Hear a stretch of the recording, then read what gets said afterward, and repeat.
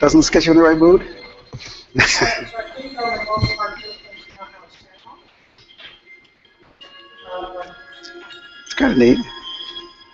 And show the Q&A, if somebody asks a It's question. the kind of thing I show my kids so that they think that what us theorists do is cool.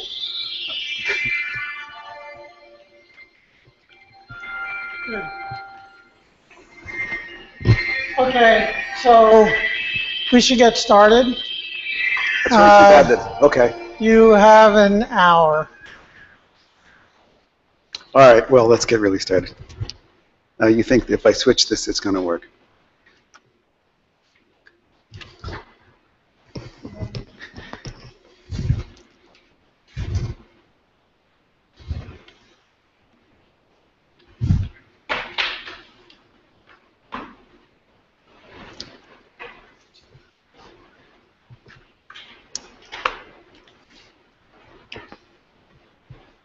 Okay, so it's too bad James Brannick's not here because my first remarks were inspired and intended for him, but I'll repeat them when he comes in to embarrass him.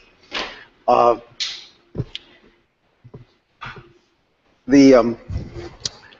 I was thinking that maybe the best way to think about this is you know the film The Graduate, right? And this guy takes this guy aside and says, "I have only one word for you: plastics." Okay, well, I think of Kevin Moriarty about 15 years ago, 20 years ago, sort of pulled me aside and said, "I have one word for you: multigrid." And that's actually now relevant. So my one word here, which is really from James Brannick, who pulls me aside and says finite elements. And I kept telling him finite elements are not important for lattice gauge theory. They're stupid. We can't use them. They're really the wrong idea. And then I started working with these characters, George Fleming, that character over there, Herbert Neuberger. I'm trying to reformulate lattice gauge theory, which we haven't gotten to, for conformal field theories. And conformal field theories are interesting. I'll give you a little reason for that. But it turns out that the natural way to formulate a conformal field theory is not on a flat manifold, R to the D, but it's in fact on a sphere across it. Then you have lattice spacings in log R and angles. Notice the really remarkable thing is now the lattice does not carry any dimensions. So if you're going to do something that doesn't have a dimension, you should put in a lattice whose lattice spacing doesn't have a dimension. But then the natural manifold is not flat. And then if you try to make regular spheres, here, I do have one demo here. Wait a minute. This is Plato's best sphere, right? My kid was getting this from the game shop. That's a icosahedron. Unfortunately, that's the most perfect spherical lattice you can make. You can't do better. So you end up with triangles, which are called simplices. And you need to do some simplicial geometry to try to make it spherical as possible. And then if you keep having Brannick saying finite elements to you, after a while you realize that it's okay because there's an old paper by T.D. Lee and Christ and Richard Freeberg. And if you sort of dig into what they did on random lattices, you'll discover they were doing finite elements. And if that doesn't convince you that it's okay to do finite elements, even if you're not an applied mathematician, if you finally discover and look at Reggie calculus, you know what Reggie calculus is? How many know what Reggie calculus is? How many people don't know? It was a way to put gravity, to put fields in a non-trivial gravity background. But a gravity is a manifold which isn't flat. You discretize it, you end up with simplicities on a manifold. There the idea was to make the manifold fluctuate because that was the gravity. But your starting point is actually a triangulation or simplification of a manifold. Anyway, it turns out that if you look at the standard Reggie calculus approximation, it is also a finite element. So you can use it 3 different words now. It's either T.D. Lee et al., or it's Reggie calculus, or it's finite elements. And it's really very beautiful geometry. A lot of things are known, a lot of things are unknown, and it gets you the feeling that you ought to really be able to do this correctly. So that's where I'm going. I'll describe a little bit of finite elements maybe on the blackboard. Oh, hey, did you leave James Brannick in a ditch? All right. Okay, so anyway, I predict that there will be at least some niche where finite elements, which of course we'll rename Reggie calculus, will be used. So let me tell you where this came from. Radial quantization was actually introduced in this paper by Fubini, Hansen, and Jakiev because they accidentally, well, because they noticed that string theory was actually quantized in a radial gauge, in a radial form. And they said, why not do it in higher dimensions? Carty has discussed this and almost got to the edge of saying one might want to use it numerically, but really nobody's ever tried to pull it off, maybe because they were wiser than we. But you see, this is a field which sort of died before it even got born, right?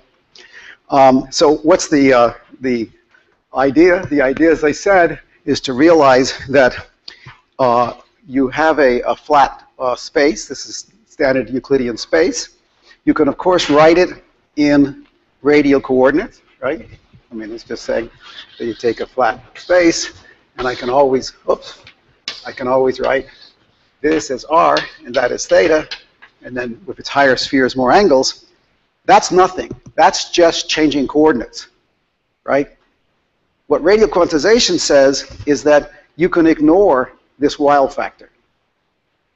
Now, that is possible to do if the theory is conformal, and make no mistake. If it's not, it's a mistake, okay? So in a conformal theory, this wild factor has no meaning whatsoever. So then you actually map to a new manifold, which is a sphere of uniform radius, right? So it's really like in 2 dimensions, it's literally a cylinder, right? It's log r and an angle. That's, of course, trivial. That's called finite temperature lattice gauge theory. I mean, field theory. So in 2 dimensions, it's too easy. In 3 dimensions, it becomes more interesting. Now, the motivation, as I said, is that if we want to go to a conformal fixed point, or even close to conformal, what's happening is the scales are diverging, right? This is actually standard critical phenomena. And if you have a lattice in log r, it is exponentially large in the normal sense. So you could say, wow, this is terrific, because we can now keep exponentially large things on the lattice. It all sounds very good. I would hope it would work. And as I said, why are we interested in conformal fixed points? Well, I think you probably, those people who are lattice gauge theorists realize that there's a small group of us who are, not a small group, I'm sorry. There's a group of us that are trying to look at field theories that might be applicable to Higgs physics if the Higgs is not elementary.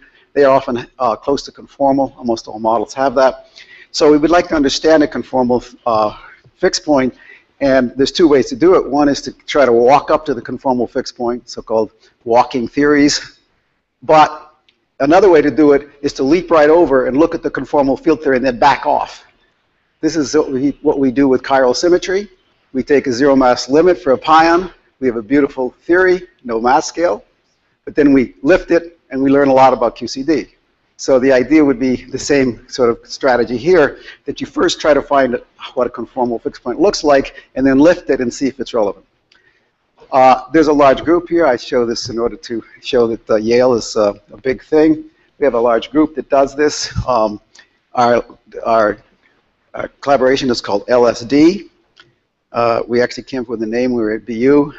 And I said, Tom will never allow us to use LSD. It's too radical. But obviously, he is a child of the 60s. And he loved it. And therefore, LSD survives. And of course, means lattice star dynamics. OK, now let me go. I'm going to go quickly through this motivation. And then I'm going to start doing some finite elements, which I think is the sort of algorithmic start. But I want to tell you that, it's not totally unmotivated. OK?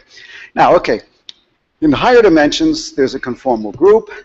And so what are we doing? When we put a theory on R3, we, of course, butcher the Poincare group.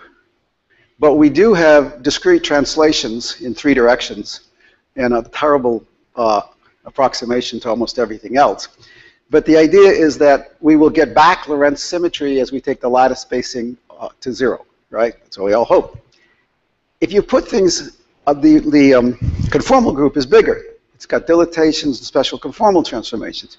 If you put it on a cylinder, you've got a discrete version of dilatation, sliding the cylinder along. So you're going to get sort of an obvious refinement and get dilatations to come out, but it's going to be very obscure that you get the rest of the Poincare group. But we're no worse off. In the other case, it was obscure that we got the conformal group out, right? So what we're doing is handling dilatations carefully and having to get the continuum limit to get the rest of the conformal group. So it's just standing it on its head. If you want to think about what it means for a propagator in a conformal field theory is simply a power with a funny power called the dimension. And when you go to radial coordinates, this is really the, all of this stuff is very simple. You don't have to get fancy about it, although you can if you want. So you take a correlator and you go to, as I said, radial coordinates. This is doing nothing. What you do is you pull out these extra factors of R here. That's the rescaling, the wild rescaling of what the fields mean. Once you do that, then you see that it's exponential in the log, and you see what used to be called energies are actually dimensions. By the way, all conformal field theorists call them energy, just to make sure that you don't understand what they're saying. So you talk to conformal field theorists, they say energy, they mean dimension, okay? And so on. So you see, now what we're doing is we are measuring correlators which are exponentially falling, but they're giving directly the dimensions. Okay, on and on and on. Right. I think I'll skip this. That's for Poland. So, okay, so I'll skip right to the example. So we need to test whether it's possible to do field theory on R cross a sphere. The simplest non-trivial example is 3 dimensions, R cross S2. The simplest known conformal field theory is the Ising model at the Wilson-Fisher fixed point. So the idea is that we want to do simple things first. We look at this cylinder, which cross-sections are spheres. We go to a critical point where it's conformal, and we say we're now doing something that's legal, and we try to get the critical properties of the 3D Ising model. This has been done fairly well numerically, so if we get the right answer, we've got an idea that we got the right answer. Now, so we started off very simple-minded. Here's the Ising model on a cylinder. This is the these are the nearest neighbor across the, should I use this pointer? I can advance it, and I can also advance it. Okay. Yeah, well, this is good, much better. Okay, so this is slices along the log R direction. These are discretization of the sphere, which I'll describe. And notice we don't do anything special. We just put standard coefficients, and we hope that things are going to work out. This will advance it. Now, as I said, the best you can do for a sphere which is completely symmetric is a icosahedron. So now you have a subgroup of the rotation group. You can then refine it. The refining I'll discuss a lot. This is really the main thing. You take the triangles and you break them up into subtriangles. Then you blow them up onto a sphere so that you think they're on a sphere. Of course, when you blow them up, literally they would distort their shape. But we were very, very simple-minded. We didn't distort the shape. We just put exactly equal bonds, as you saw in the last thing. Does this work? Well, okay. By the way, if you look at one of these things in Mathematica, it looks pretty darn good. I mean, your eye is really hard. You look at that, doesn't that look like a nice discretization? Because good enough is not. By the way, I should say, our goal is to get the exact answer in the continuum limit. Good enough is not good enough in this business. A lot of people have played around with this, and we're trying to see whether you can do more than that. Okay. All right, so the first thing you need to do is get rid of the unknown constants here. So what are the unknown constants? You have to get the critical point beta, because this is a new lattice. You have to find it. The other thing is you have to, this is like a anisotropic lattice. We just arbitrarily treated the time direction and the angular direction as having the same lattice spacing. So in fact, you need to adjust one constant, which is an analog of the speed of light.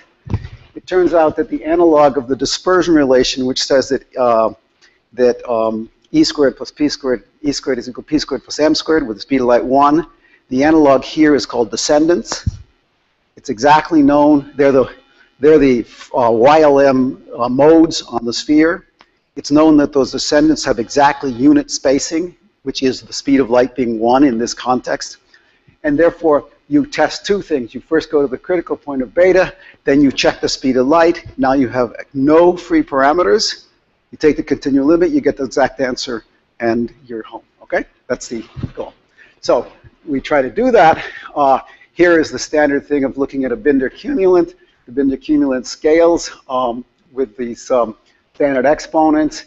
If you see this scaling curve, you've got beta very close to beta critical. In fact, in this case, we got beta to a fairly high accuracy. Turns out you needed that.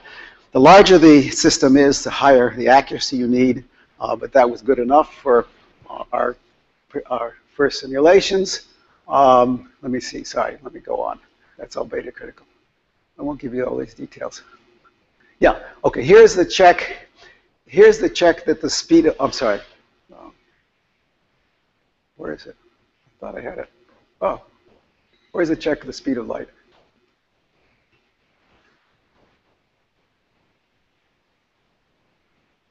Yeah, okay, I don't have it. That's right.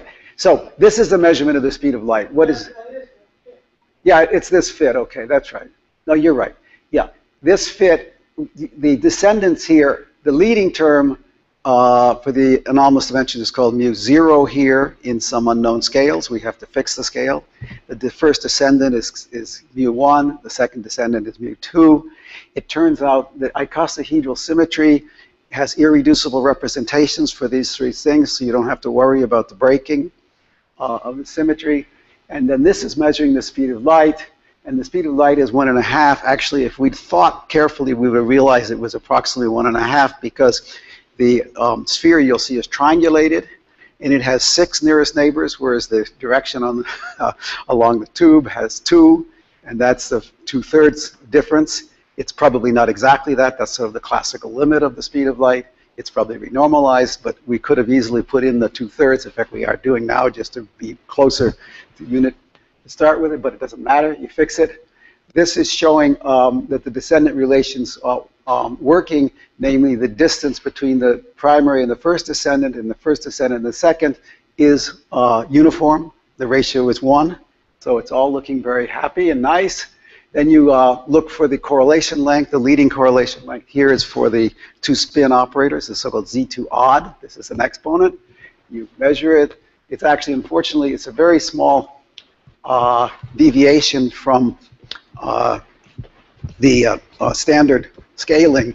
Because you're in 3 dimensions, the field phi has dimension 1/2, and therefore this 1/2 is just the non-anomalous piece. On the other hand, on radial quantization, that comes in because of the compact nature of the sphere. So actually, it's not trivial that even you get the 1/2 right, because that does show that we've got the right manifold, but it's the easy part of it.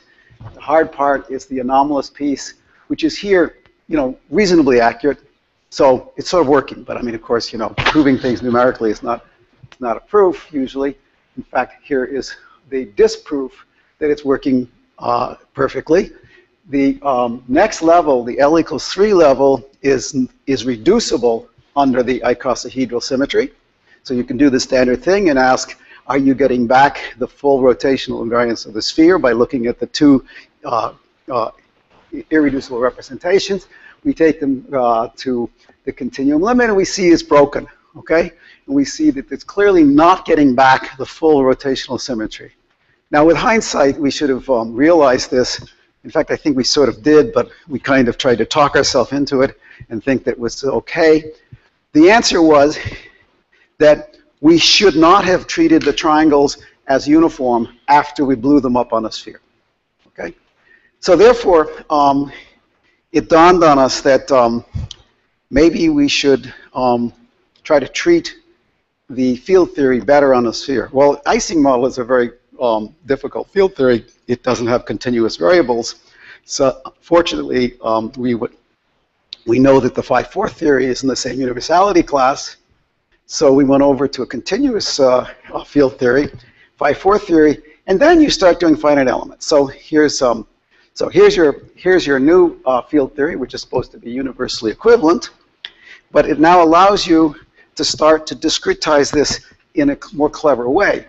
Now, finite elements after all, this is this in the continuum is a nonlinear differential equation for the classical equation. So finite elements are used for solving classical PDEs. And I will explain a little bit what a finite element is, but there are theorems that if you do a reasonable element across a PDE on any lattice that is reasonably regular, there's all kinds of conditions, that then all solutions will converge to the exact solution as you refine it more and more.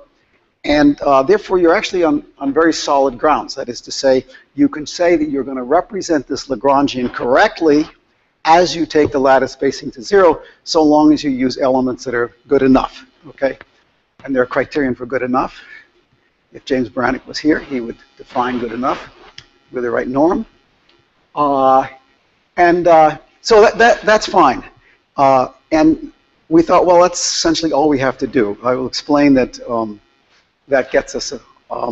This is a talk where we keep trying to make progress, and unfortunately, I thought I was going to show you exactly how it completely worked, but I think we have one more step to take.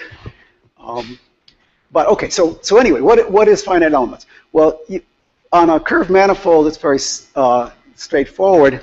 As I said, all of these triangles are literally not quite equilateral triangles. But you can take these points as we've defined them, blow them up, and find their precise positions.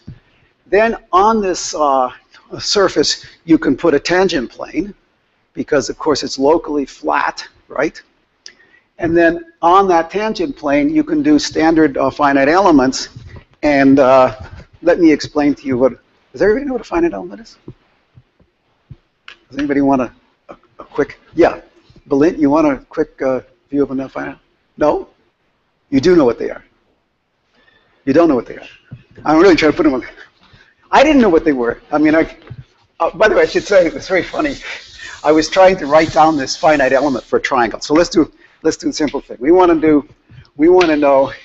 We have some triangle with 3 different points, and we want to know what is a good approximation to this piece of the Lagrangian, or if you like, the differential equation that would come from that. Okay.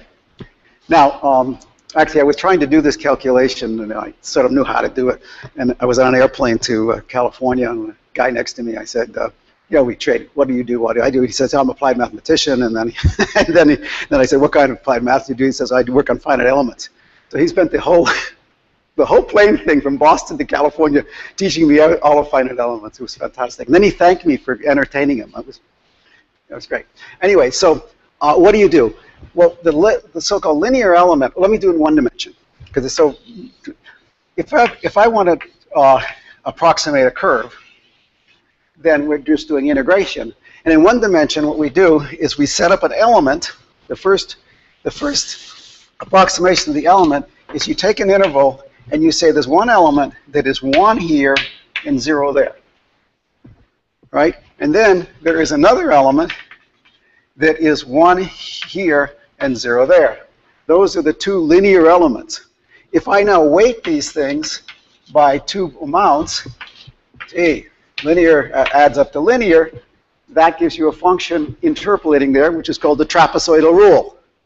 So, but it works for non-equal spacing, right? So linear elements in 1 dimension is a trapezoidal rule for integration. So what is the trapezoidal rule in higher dimensions? The answer is to set up a thing which is 0, 0, and 1 here. That's 1 element. And then put 1 here and 0 there and so on. You have 3 elements. They're all linear. You put them on tent poles. And guess what? You get a roof that is flat. And that's the trapezoidal rule on a triangle. Okay? Now, you can also go to higher order. It's very simple. If you want higher order, you take 3 points, and now you make a quadratic curve, which is 1 on one of these 3 poles and 0 elsewhere.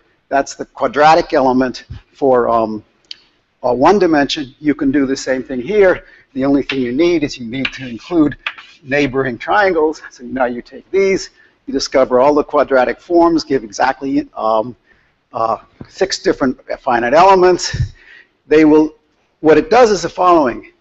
A linear element will give you an interpolation that is exact for a linear function. A quadratic element will give you exact for a quadratic function, and so on. You can do it to all orders, okay? And so what you're doing is you're taking your function space and truncating it, or your Hilbert space, if you want, into a smaller space. But then that space converges to the real answer. So it's a very clearly, you know, smart idea. Okay, so and the only thing you have to do as you refine it is not be too stupid. You can't do triangles that look like that. They must be kind of square. You can't have little triangles over here and large ones there. You need to have them all go to 0. And those are the goodness relations. If you do that, things converge, right? So this clearly is a way to represent any scalar field Lagrangian in a way that it becomes the right Lagrangian, okay? There's no problem with that.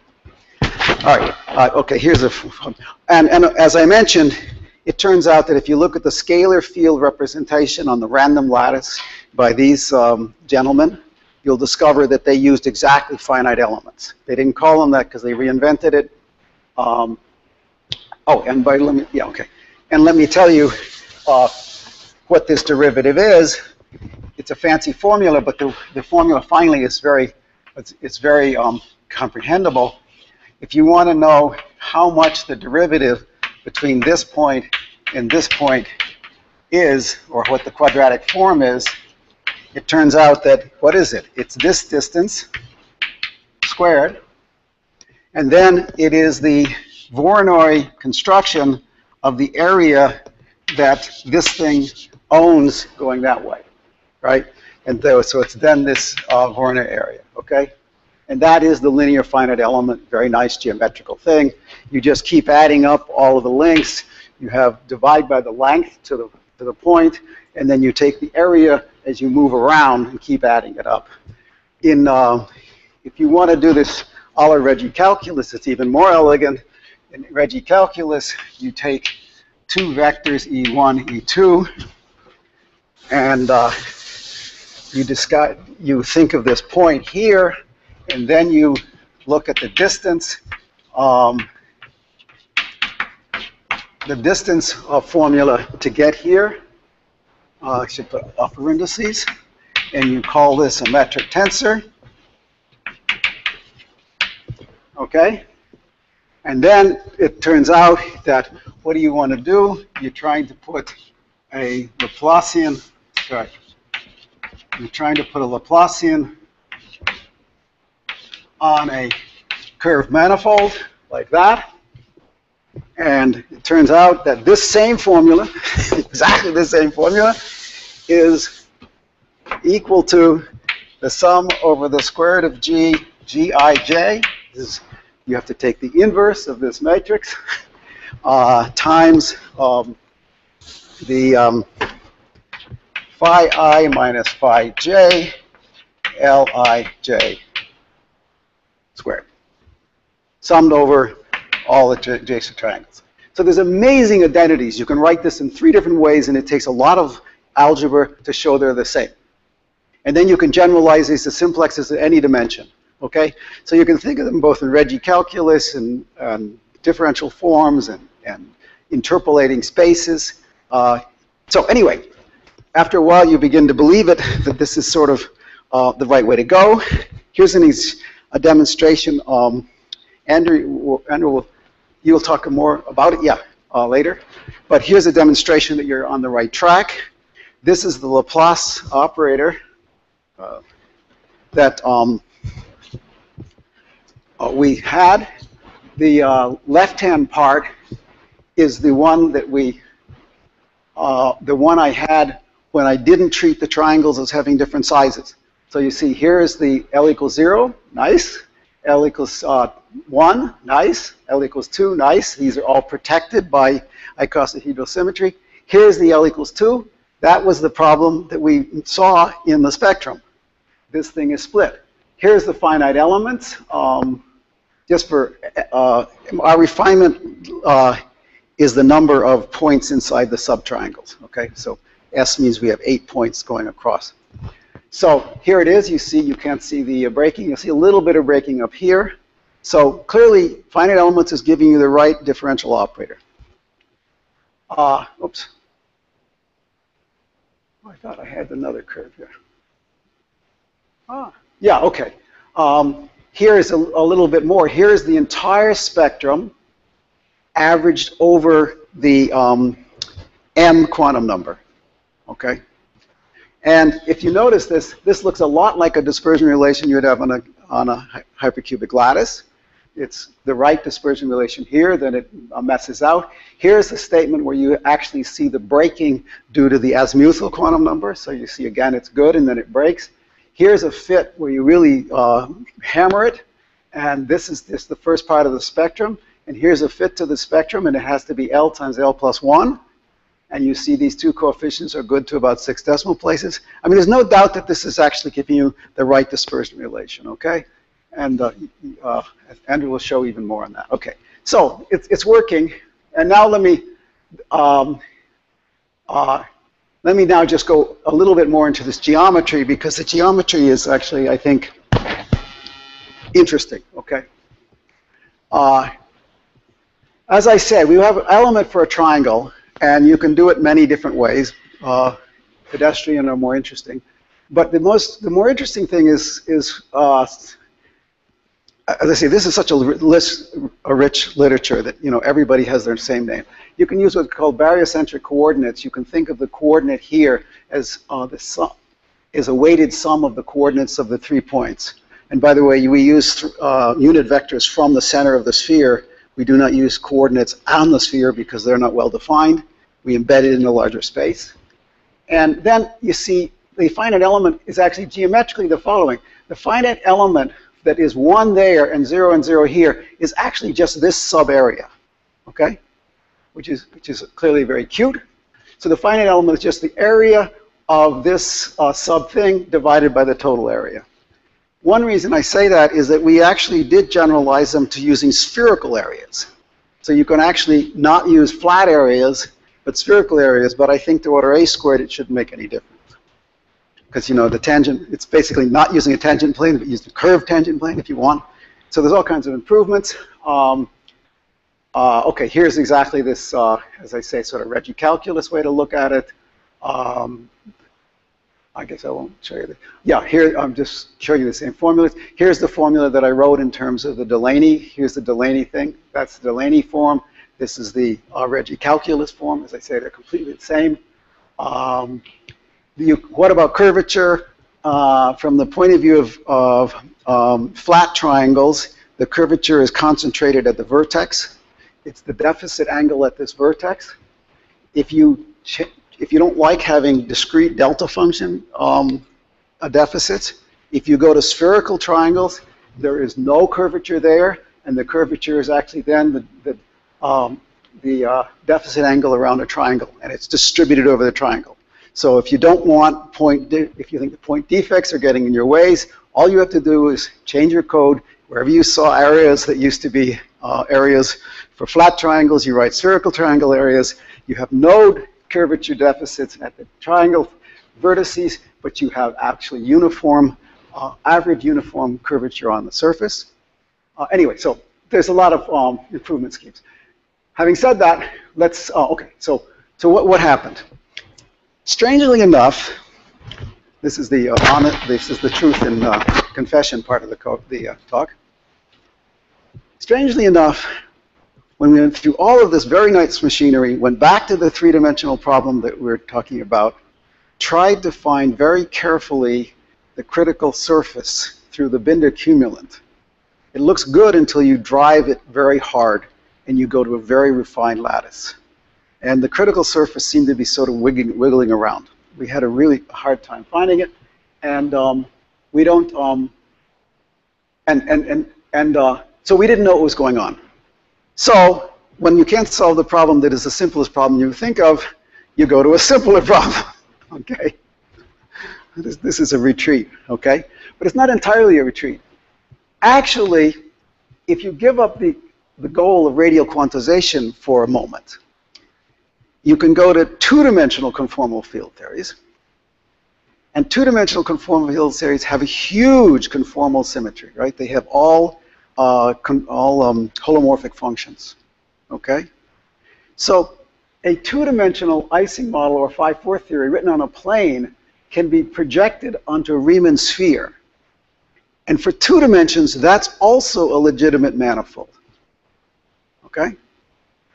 And, but it's not radial quantization, right? Because there's no radius. But it's exactly one slice of our cylinder. So it's like taking the length of the cylinder and just continually squeezing it and squeezing it and squeezing it. So you can think of it as sort of the infinite temperature limit of the problem that we're trying to solve. And so that has all the same problem of a curved manifold, but it's in 1 dimension less. The other nice thing about it is it's an exactly solved model. It's a conformal, it's the minimal central charge, a half conformal field theory.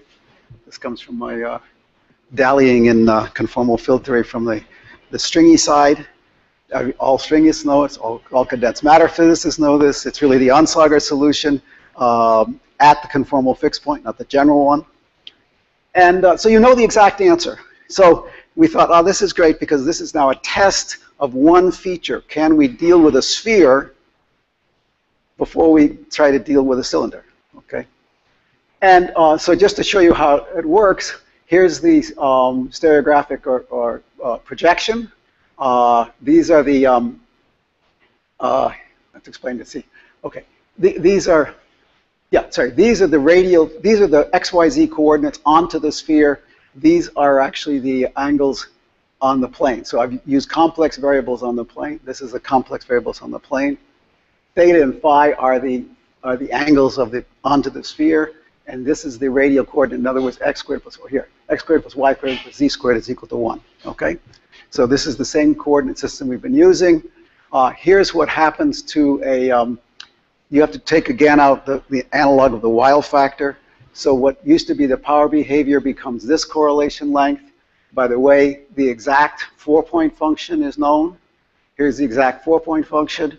The exact Binder cumulant is known. Everything is known, okay?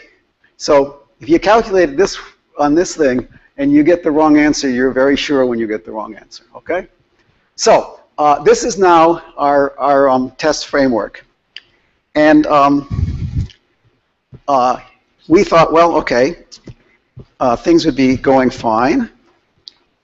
But we tried this, and we got very good answers. Oh, I should go back here, I guess. It's a good thing this is a small group. I can be honest without being too embarrassed. Okay. So, what do you mean we got very good answers? Well, I'll start here. This is this correlation function. The correlation function here, actually projected onto YLMs. It's easier to write it as in a Fourier space. And you can barely see it, but which is the exact answer? Michael, the exact one is red. The red dots are exact. The blue ones are numerical. It actually was a very first calculation. It's not done terribly carefully, but you know, you can't argue that that looks like a good start. And here is the effect of rotational invariance breaking. We look at the terms that shouldn't be in the expansion, actually coming from the North Pole, and you see that the terms that are breaking are diving down very rapidly as we refine the lattice to 0. So it looks like 1, we're getting the right critical exponent. 2, we're restoring spherical symmetry. How could you possibly not be happy? Except for that we have macho numerical people in our group, including George Fleming, who can't let any problem rest. So you and Michael, and you go to large and larger S, and again things start to look weird for the Binder cumulant. By the way, the Binder cumulant was also dead on here.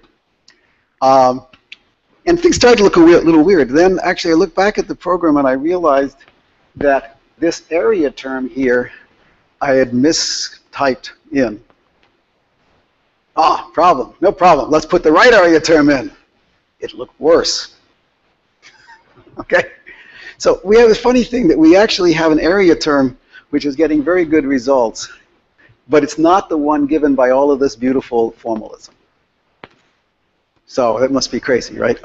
Now, then also I started thinking more about where these defects are coming from, and they're actually coming from one correlator.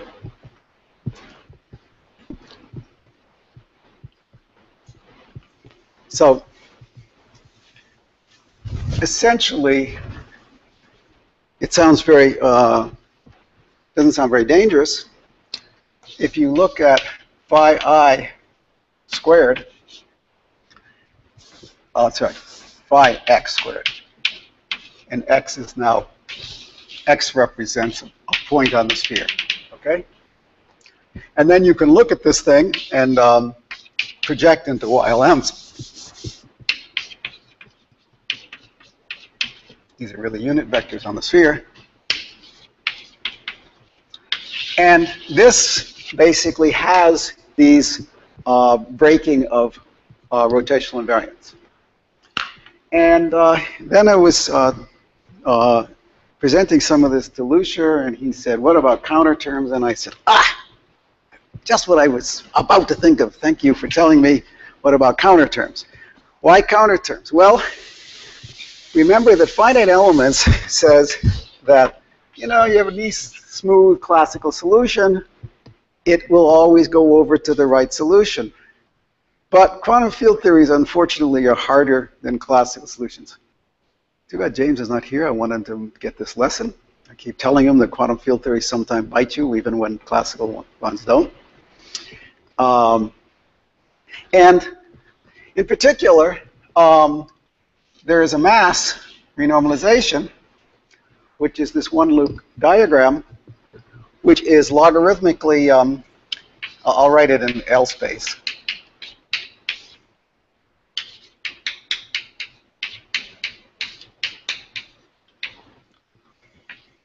This thing is log L if I cut off the mode number, right? So there's a logarithmic divergence in this diagram. Now in 2 dimensions, that's the only divergent diagram. In 3 dimensions, there's 2. And what does that mean? It means it slams directly into the cutoff. And it measures a divergent quantity that knows about the cutoff. And the whole idea of this dispersion relation working was that somehow, at least in the perturbative regime, that somehow they would all be saturated by the part of the dispersion relation looks good. That's what we do with lattice gauge theory when we try to prove that lattice perturbation theory is the same as continuum perturbation theory. We write down all of the diagrams and we convince ourselves that renormalized perturbation theory works and that we get back the continuum perturbation theory. So there's nothing different here. The difference here is the following, and that is that this cutoff, so it really goes like some function, some constant, log of, in our case we call the refinement S. Remember that S for us is really what you normally call 1 over the lattice spacing. So you get a divergent constant like this, but our divergent constant is going to be slightly dependent on the position where this diagram sits on the sphere as we move around. In a regular lattice, you have a marvelous fact that we take for granted, but now I realize how important it is. If you translate from one lattice point to the other, it's exactly the same. So no one ever writes down this dependence on x because it doesn't depend on the lattice point, right? So translation invariance, even though it looks like a harmless, fairly harmless part of the Poincare group, is an infinitely expanding group. And we have no infinitely expanding group because the icosahedron is the largest group that we can do perfectly. Our finite elements is attempting to expand that group as best we can, but it can never do it directly at the cutoff because at the cutoff, it is not exactly correct, okay? It is correct. I mean, in fact, this is, I think,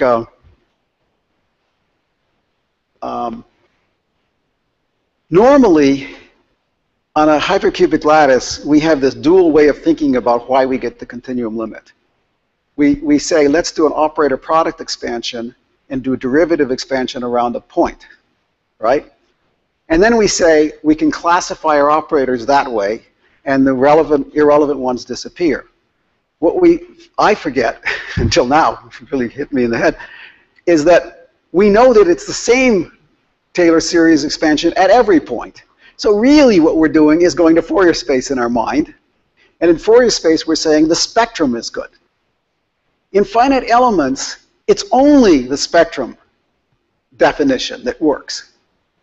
You never do Taylor series expansion. In some sense, the Taylor series expansion was a stupid idea in the first place. It was accidental because a Taylor series expansion is exactly an expansion around the cutoff. So it's only because you can take the Taylor series expansion and reinterpret it in momentum space that it makes an argument for hypercubic lattices. So it's always the spectral problem. It's not the Taylor series expansion, right? They are at cutoff, right? And here, they're not the same. If you do a Taylor series expansion around any finite elements, you will discover that it doesn't have, the second derivative with respect to the x coordinate is not the same as the y coordinate, and in fact, there's an xy coordinate. It never becomes rotationally invariant. It's not that it becomes rotationally invariant of order a squared. It's not in leading order, right? So Taylor series expansions don't work, and therefore, cutoff effects are there. Okay, so we're now trying to keep track of cutoff effects, okay? I hoped that by the time I gave this talk here, that we would actually see just exactly how this worked, and we'd have beautiful numerical answers. It appears, but we didn't, we don't. I am convinced that this is the last bug, so to speak, on our reasoning, that all we have to do now is get the combination of low modes or fixed modes, any fixed modes converging in the propagator, and compensate for the cutoff effects. However, it turns out that it still is working better for the wrong area term. I think it's just a kind of engineering better. It looks better faster than for the correct one.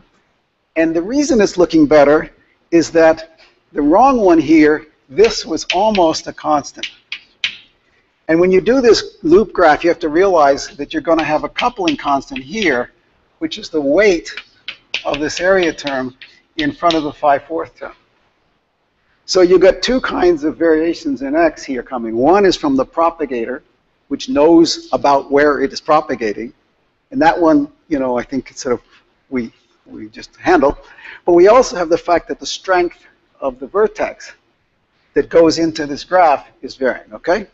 So now, never give up.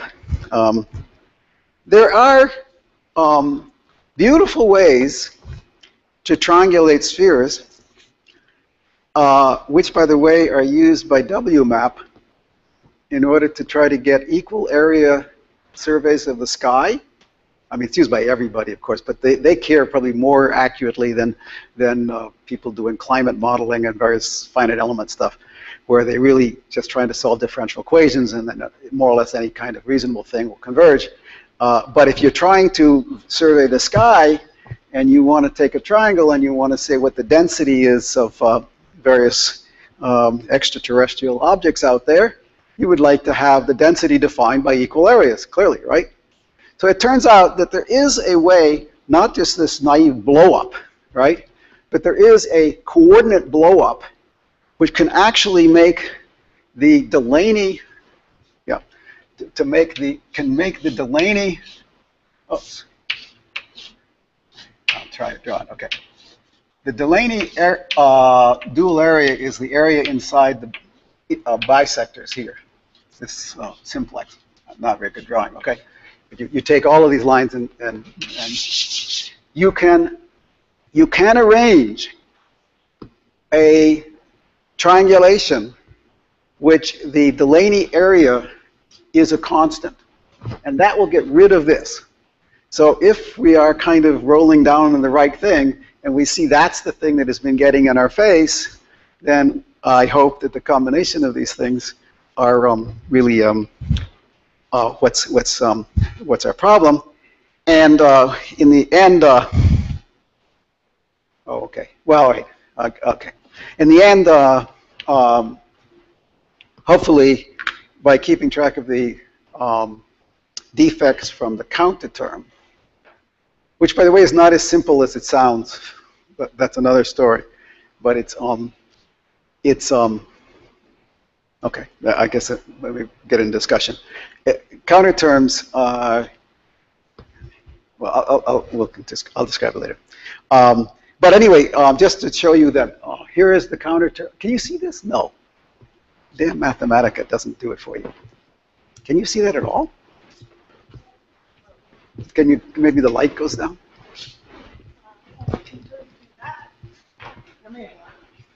I can't see it. And I even know what's there. Oh, it's better there? Well, it's just this. Oh, I see. This has fallen down, so you can't do it. Yes. Well, okay, you can basically see it. All right. So, I mean, just to show you that, you know, logarithmic divergences are there. Here is the, if the propagator, there's an adjustable parameter when you calculate a counter term. There's always a scheme, and the scheme means you introduce a mass. So, first of all, the divergence, you know, you can't have a log divergence without a scale. So there's more than one way to do a counter term, and so we have to not only think about counter terms, but what is the best way to do it? Because if we get way knocked off the critical surface by this thing, then we're going to get way, then we'll be in big trouble. Okay, so there's a lot of messing around to get this to work correctly. And here, if you can see it, this is our perfect logarithmic fit to the lattice counter term averaged over all the points on the sphere, and assuming that this thing is 1/4, this 1/4 is the 1/2 I mentioned for the anomalous dimension. This is the analog of a zero mass propagator on a sphere. Because it's compact, you get 1/4, right? So the actual dispersion relation is L plus 1/2 quantity squared.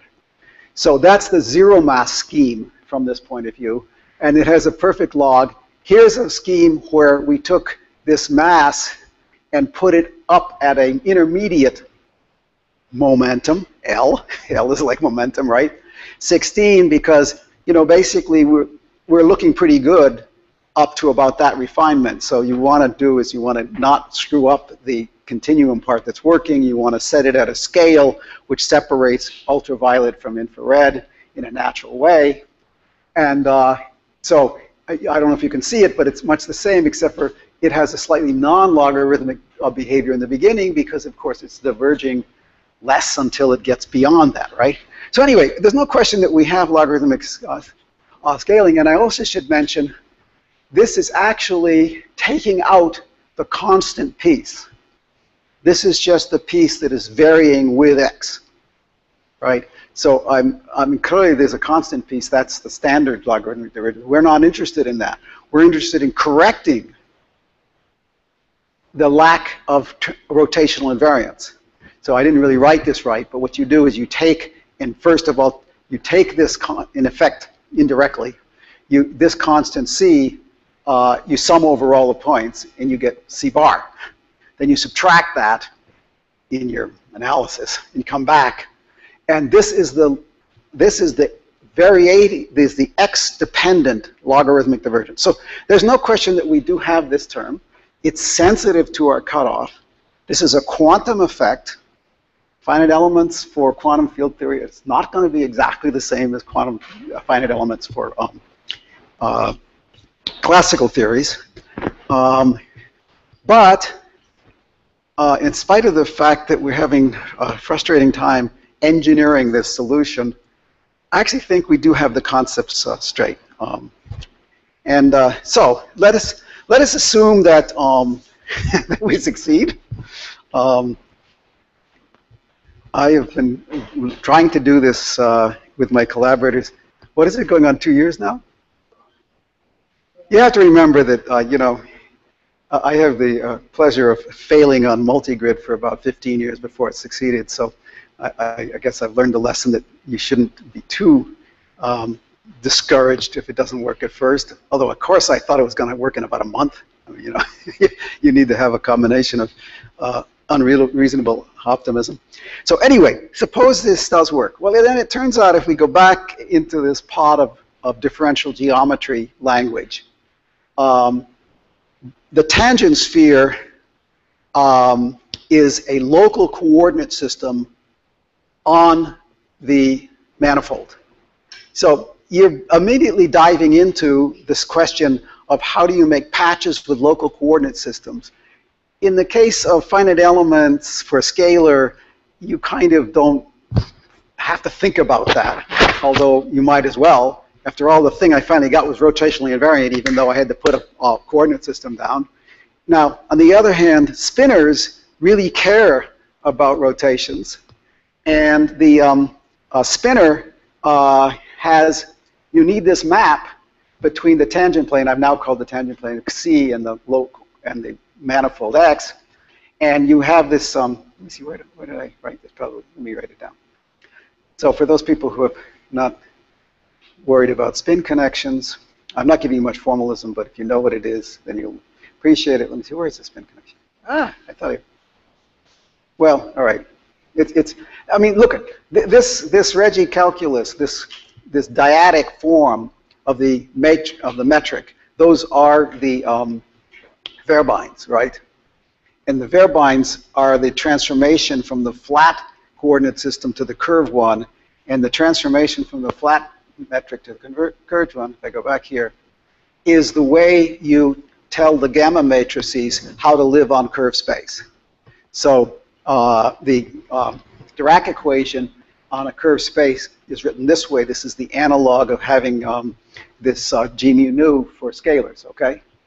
And then you can take the fermions and put them on a curved manifold and then try to keep track of the very sexy thing that fermions do, that when you rotate by 2 pi, it picks up a minus sign.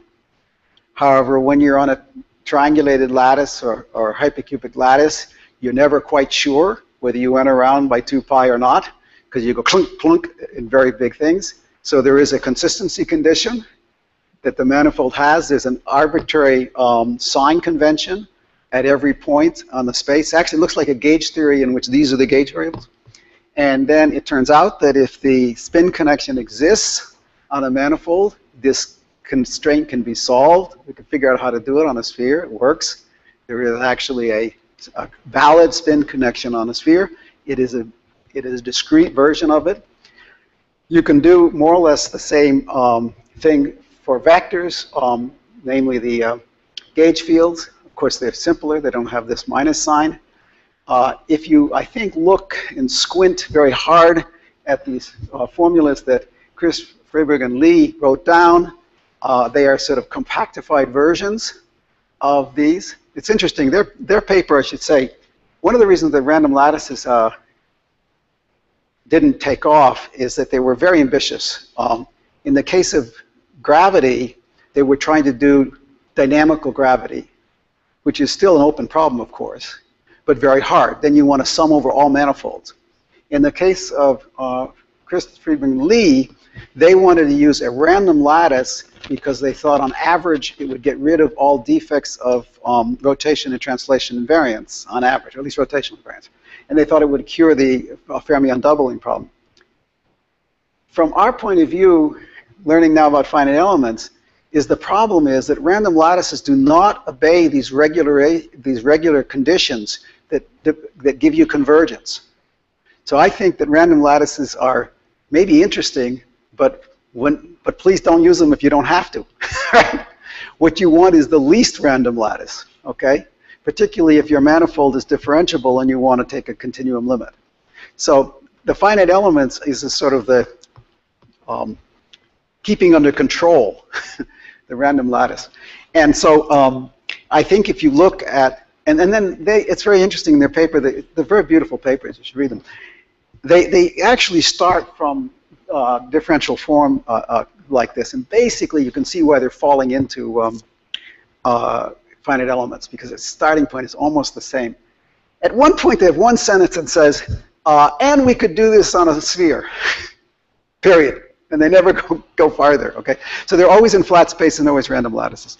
Nonetheless, I think that what they're doing is essentially correct. And then last night, when James Brannick had a beer, which we both drank for him, and he started telling me about Nedlick and Whitney finite elements. And the more I think about it, which was just when I was rewriting this talk, I think he's sort of onto something. What they're saying is the following. First of all, it's a hugely beautiful exterior calculus made discrete. But the point is the following, that a finite element, which is, say, 1 here, 0 here, and 0 here, is putting the variable at a site. And that's nice for a spin 0 object. But you can have a finite element, which is actually very simple, which is 1 here and 0 here. But it's 1 here.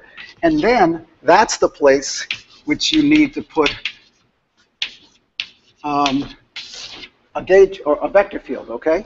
So when you have finite elements in higher dimensions, you have points, lines, you have the boundary operator and so on. You have the entire exterior calculus can be translated into discrete form.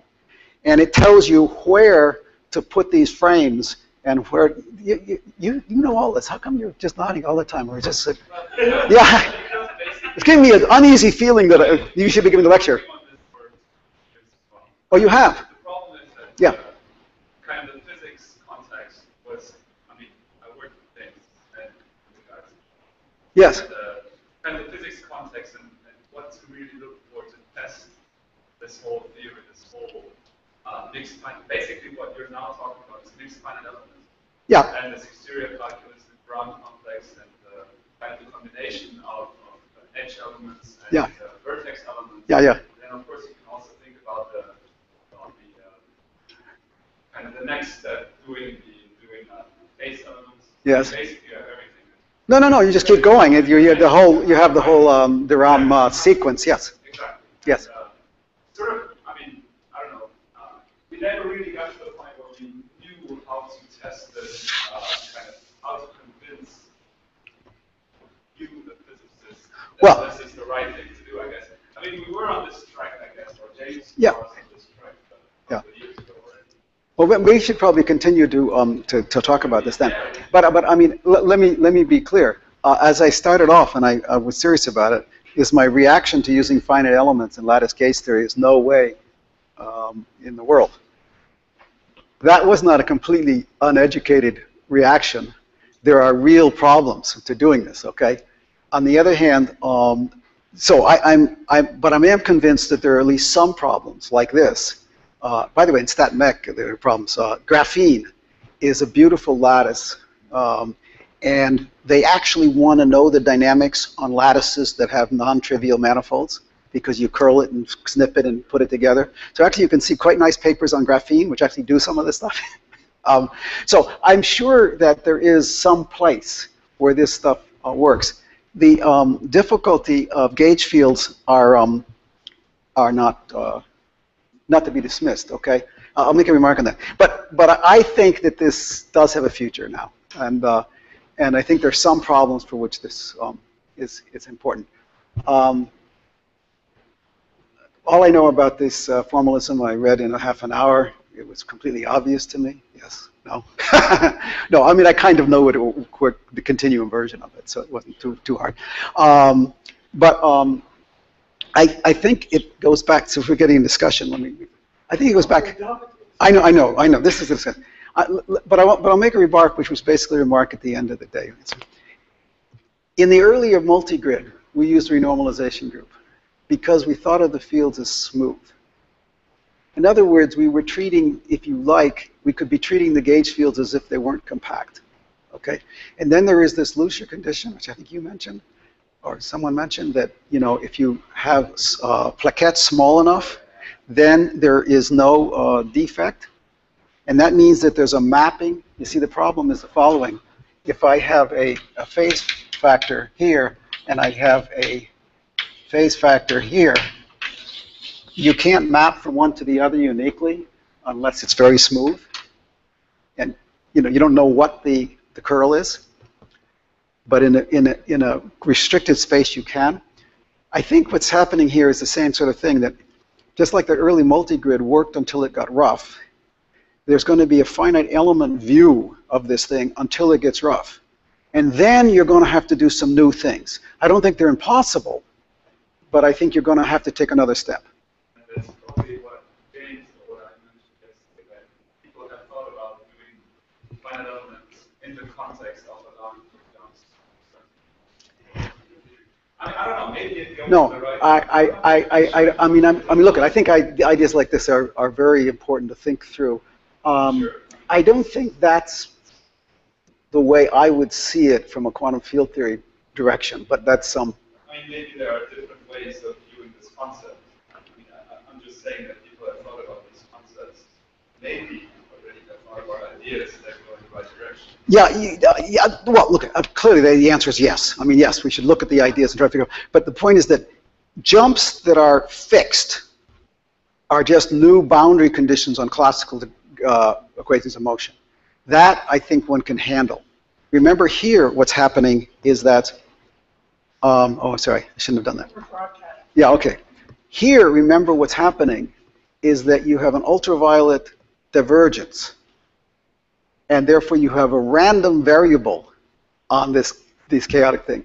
And in fact, it's well known that in a quantum field theory, the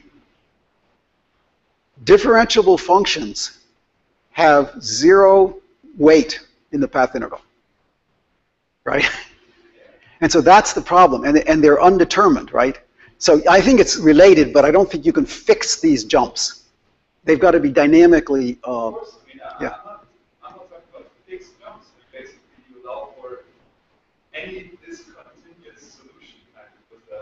I mean, you penalize jumps in a solution, but basically, Yeah. what the whole idea is about, that you are able to have discontinuities.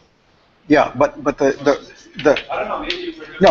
No, but I'm just telling you that the trick I think one has to do is Wilson's trick. You see, Wilson says this thing gets out of bond, and then he maps it into this, which is a completely smooth differentiable function on a different space. So I think it's actually not that the function will have jumps. It's that you have to go to a different space, a nonlinear space, in which to view them. That's all I'm saying. I mean, it's a technical difference, not maybe too profound, and I think thinking through where one meets the other, I think, is right. But that has turned out to be the way to keep gauge invariance. Particularly in non-abelian things, you have to do that. So it's not a jumped field. It's a wrapped manifold. Okay? That's the distinction. Right? The derivatives are perfectly fine on this thing. Okay?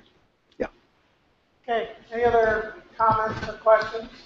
Sorry I went too long, but okay. Okay, so let's thank Rich and come back in half an hour. If you're giving your talk in the next session, please come see me so I can download your talk onto my key.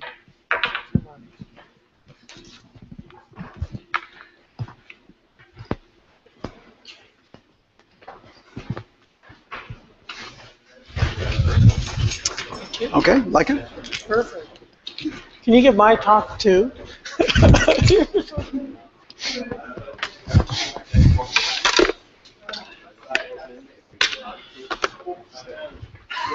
No, I mean, what I wanted to get people to realize is that we're thinking, right? Oh, yeah. Because we are thinking. I think this is a really great thing. Well, the good thing is, what did you do at the mic? You're still wearing it. Yeah, right. So everybody's going to say. Yeah. I think you said it. And for the record, too, which you said about that.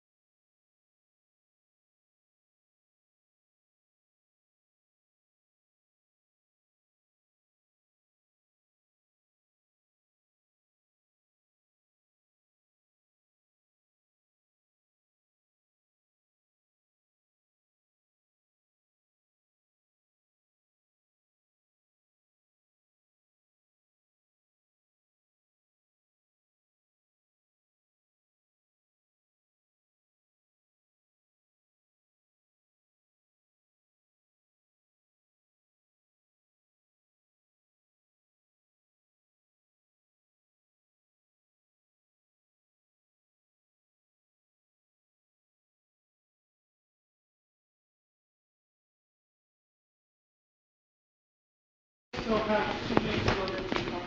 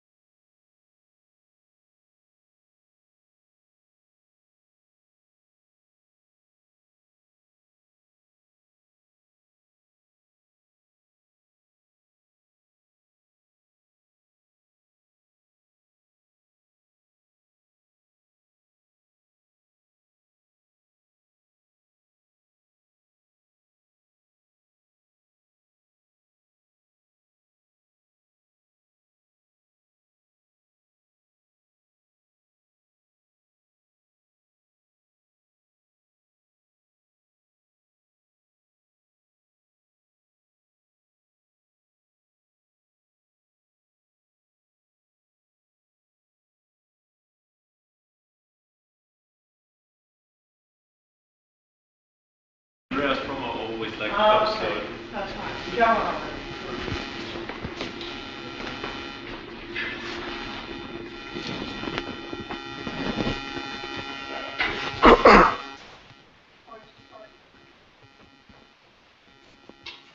Chair. Chair. Chair, we have with us today. You're not even turned on.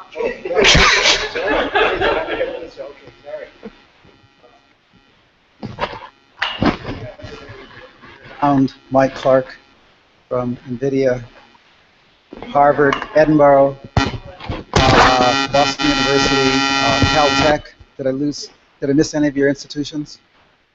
What's that? Caltech, Harvard, BU, Edinburgh, and NVIDIA. Is that, okay, good.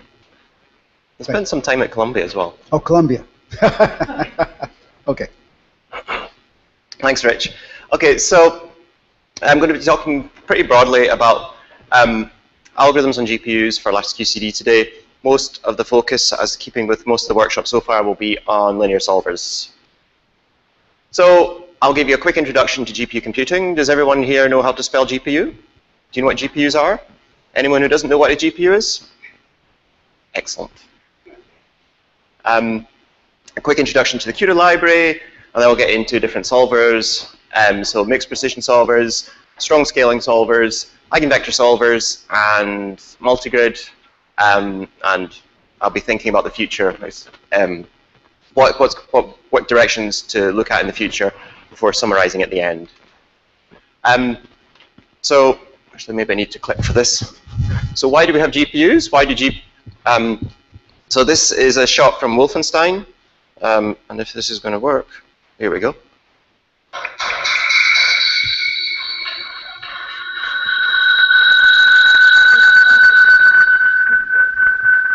That was the state of the art in 1993. That was the first 3D shooter. And there's, if we flash forward 20 years, maybe like this. This is also a Wolfenstein game. This GPUs are where they are today because of the desire to get to photorealistic graphics. And the required compute power to go from the original Wolfenstein from 1993 to this recent one is a huge exponential increase in compute power. We're nowhere near photorealistic graphics yet, so there's still a huge way to go yet. But the gaming industry is, are we okay? The gaming industry is a multi-billion-dollar industry, and so the fact we have GPU computing GPU computing is possible because you can piggyback on this multi-billion-dollar industry, which is hell-bent on getting to photorealistic games at some point in the near future. I'll think about how far that is and how far GPUs got to scale before we get that far, and how much more GPU computing we're going to have, or before we can expect it to tail off. No time soon is the conclusion there. But because of this, you have this huge parallel processor, many-core processor, which is highly programmable. As you get to more realistic graphics, you actually have to make the processor more programmable. You have to actually put physics simulations inside your games. And so the GPU you have now is just this incredibly wide many-core processor you can program with C++ or Fortran or whatever you like. So what is a GPU? On the right here, I've got a hierarchical diagram of what a GPU looks like. I start in the bottom here. You've got blocks of multiprocessors. Each of them have got a bunch of cores in them. This is actually a group of SIMD units. The marketing speak would say a bunch of cores, but they're really a group of SIMD units in here. And as you go from bottom to top, you're moving away from the processing pipelines. So you go to registers, you go to cache, L1 texture cache. Texture cache is a special type of graphics cache, which is a holdover. But and you go to L2 cache, and then you go off-chip, device memory, and then you go connect through the host through the PCI Express bus. So as you go from bottom to top, you're increasing latency, decreasing bandwidth. The memory bandwidth from off-chip to on-chip, the device memory bandwidth, is typically what determines the performance of many algorithms in GPU computing, and that's especially true on lattice QCD. So you're programming this architecture using a many or massively oversubscribed threading model, which is just a simple extension of C or C++. But you can use any kind of language that you can think of almost, whether it be MATLAB to keep the mathematicians happy, Fortran, Python, C, C++, Java, any language you can think of, it probably runs in the GPU, or someone is doing a research project to work out how to port it to the GPU. So if you take a bunch of these processors together, so one thing I didn't highlight was that you have the many number of processing cores, you end up with a huge processing rate, which is required to drive today's games. You tie a whole bunch of these GPUs together with soggy string, and you get something that looks like this, which is the #2 fastest supercomputer in the world. I know Balint knows it very well because he spends quite a bit of time running it.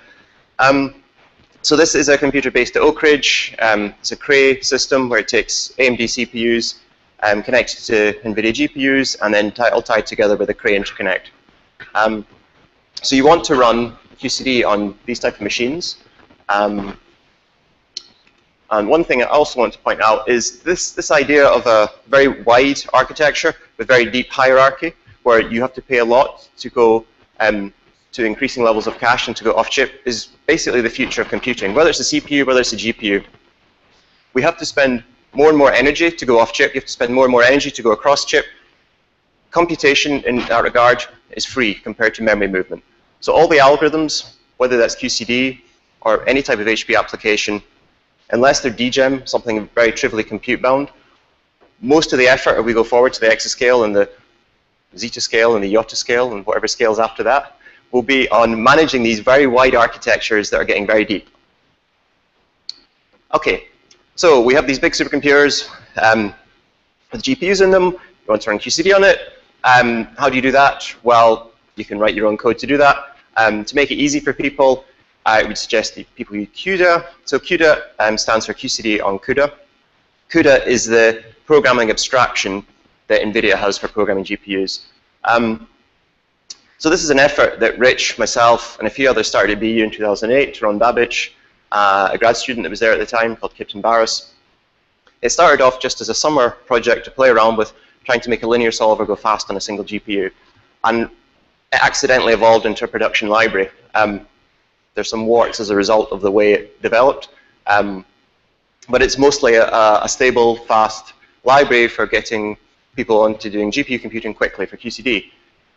So it has most of the solvers you could think of, certainly the traditional solvers, for all the different Dirac discretizations, so Wilson, Clover, twisted mass Clover, domain wall, Mobius, all the things you can think of staggered, they're all in there, and all the traditional Krylov solvers, but it also has all the additional routines you need for doing HMC.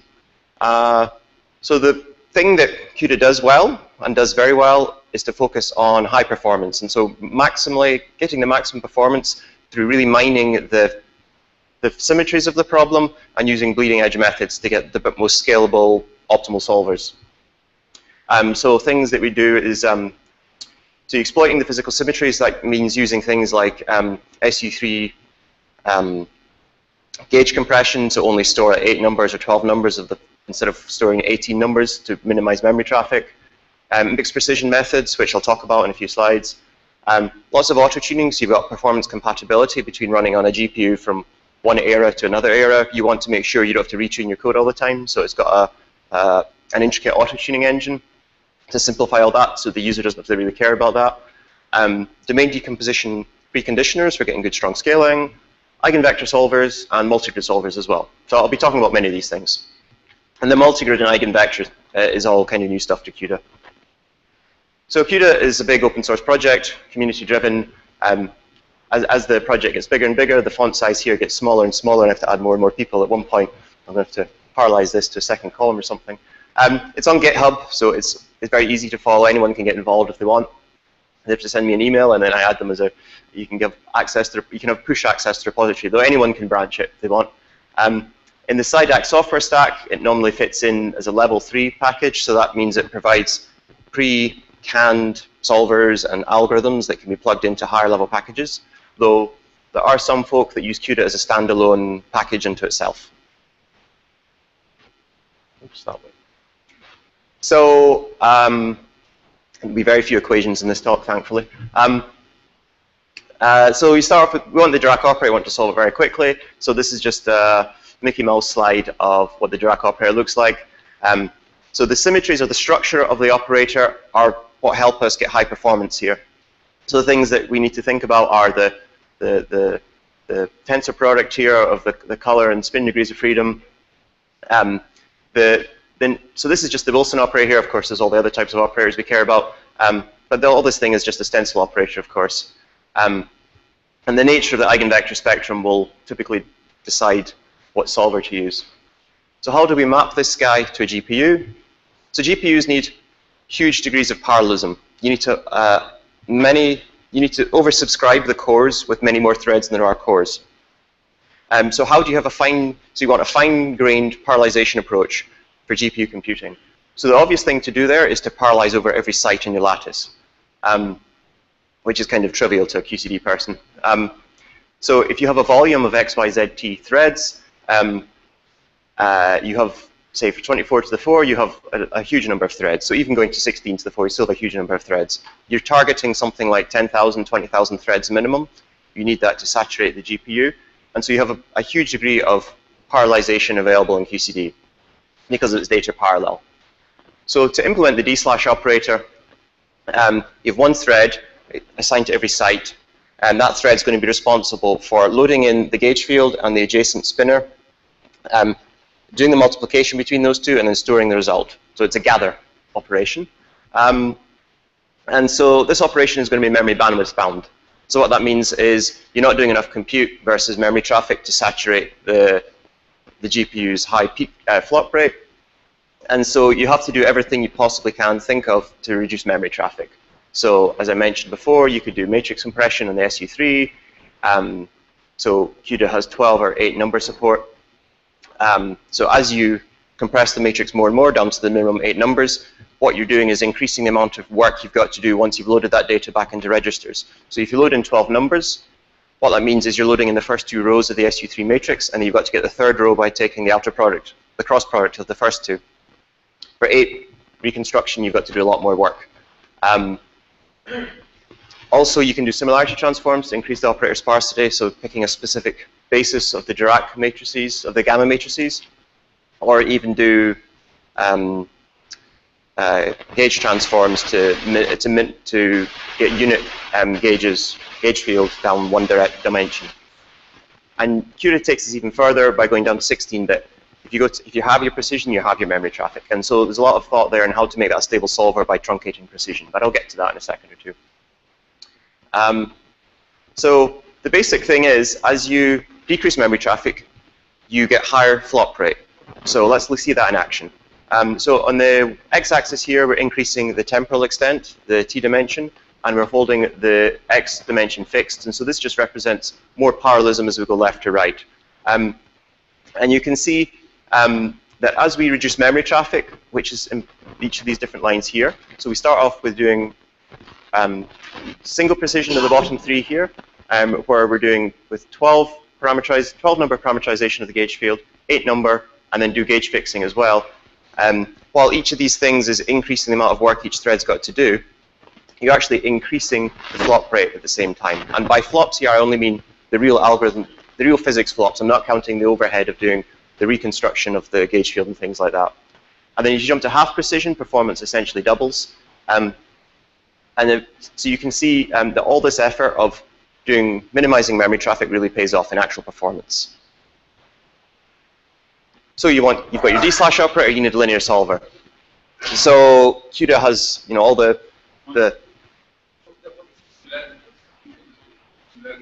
so there's 2 similarity transforms. You use a non-relativistic Dirac basis, which is just a similarity. I use the word similarity transform because it's a holdover from speaking to non-physicists.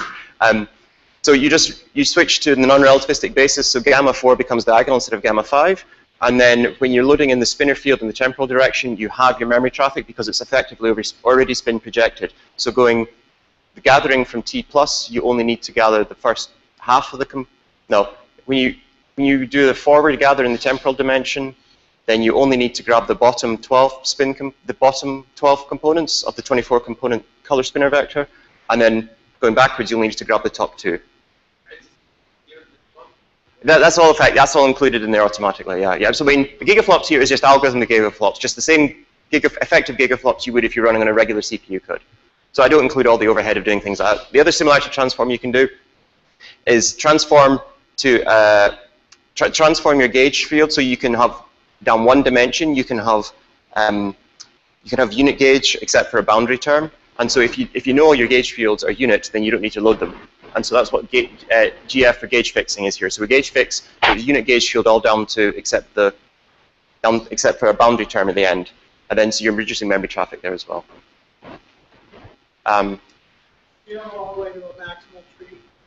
I don't bother with the last. You could do that, but yeah, the improvement there is nothing for that final surface. An interesting thing also is that all these compression tricks rely on the fact you've got SU3, and so if your matrices aren't quite SU3, as we did some early experiments with Balint, if your matrices aren't SU3 quite, so if you store your gauge field in single precision, like when you write it out to disk, when you load it back in again, and you rely on the fact that you've got SU3 matrices, you'll end up with errors in your compression because your matrices don't quite line up properly. So you need to reuniterize them on the SU3 to say double precision before doing gauge fixing and 8 reconstruction. Otherwise, you can introduce errors back in there when you reconstruct your matrices. Okay, so linear solvers. So we've got conjugate gradient on the right here, just a little cartoon. So you want the entire CG algorithm to run the GPU. So as well as having a fast D/slash operator, you also need to have all the BLAS1 kernels. So that means the global sums here, and these adding and scaling of vectors. So CUDA has to implement all that. What's interesting to note is that these BLAS1 operations are bandwidth bound and latency bound. And all they do is just slow down the relative gigaflops performance relative to the matrix vector product, the D/slash. And this actually gets worse. As architectures get faster, we can put a lot of effort into having nice cache blocking algorithms to maximize the use of the locality in the D/slash, but the BLAS becomes the Amdahl's law part of the solver. And so this pushes you into a regime where you have to think about better solvers to get better scaling, because this thing has an Amdahl's law problem in itself. So you can rectify this by having a good preconditioner in here, so you spend as little possible time in the outer global sums and scaling here.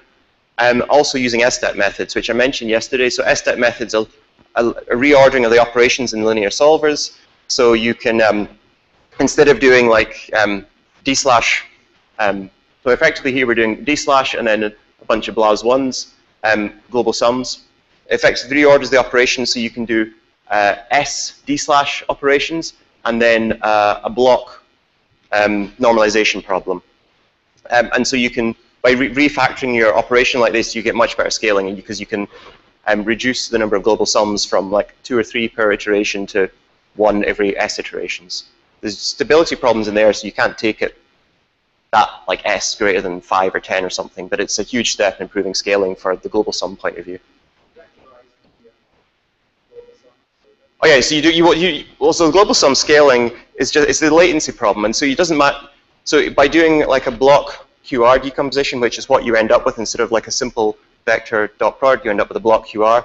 There's like a one-time latency cost for that, so it's a huge improvement in scaling. And so we haven't got that implemented yet. Like Justin's supposed to be talking about it next week at the last conference, but I know his results aren't nearly there yet, so it's another couple of weeks off yet. Having this block tall, it's called the algorithm. The orthogonalization algorithm is called TSQR, so it's tall skinny QR, because you have a bunch of vectors you need to orthogonalize.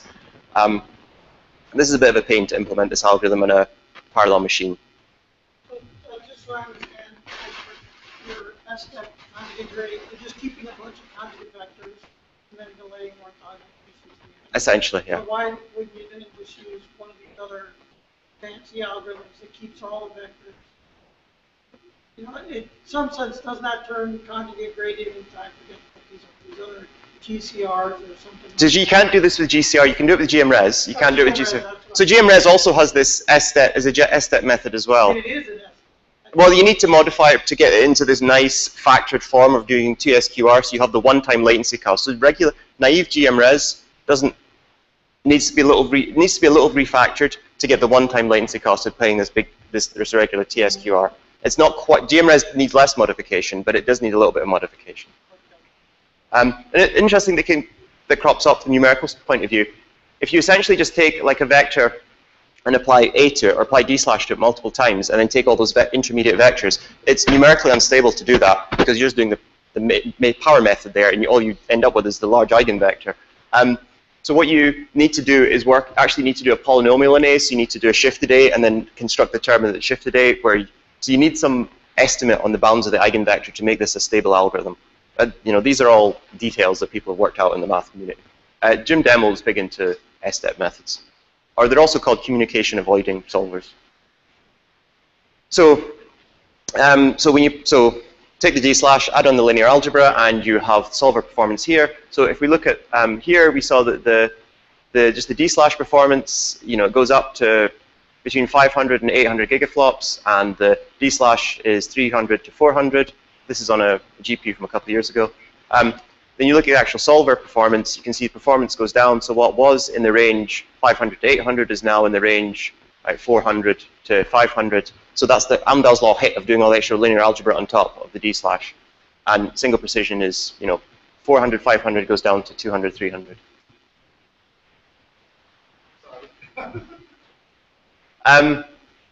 So here's just a comparison of CPU and GPU. So you put all this effort in, and you end up with a solver which just runs faster than the CPU. Otherwise, it'd be a waste of time, I guess. This is a kind of a weird plot. So the normalized performance is versus a dual socket CPU. So 2 CPUs is a performance of 1, so 1 CPU is a performance of a half. 1 GPU is a performance of 3.7, and 2 GPUs a performance of 6.8. Yeah, so 1 GPU is worth about 7 CPUs in this metric. Okay, so mixed precision. So using mixed precision turns out for Clover or Wilson fermions when you've got BiCG-STAB works really well. So using residual injection or reliable updates, but where you're re-inject a new residual periodically with a high precision variant while doing most of the work in low precision. This works great. And a nice result that Balance sent me a few months ago was that 4 GPUs sustain about 2 teraflops in the solver, which is quite nice. It doesn't work very well in conjugate gradient algorithms though, so that means staggered, twisted mass, domain wall. So just using a double single solver, so doing most of the work in single precision with occasional correction to double, you have increased iteration count over a pure double precision solver, and actually double half is usually non-convergent. So why is this? Well, my initial reaction was, well, BiCG-STAB's so noisy anyway, so it doesn't matter what you do. But more accurately, the CG recurrence relations are just much more intolerant and break down when you have deviations. You don't have the global orthogonalization property you have with CG, which you don't have with BiCG-STAB, is broken in CG, and so it's much more intolerant of screwing around. So we want to make CG more robust and make double half work because that effectively doubles your performance, or close to doubles your performance. And if you're using these mixed precision solvers in like the context of a multi-shift solver, what you typically find is that if you do most of your work in single precision, then you have to do a correction on each of the shifted terms after the regular multi-shift is done. So how do you do stable mixed precision CG?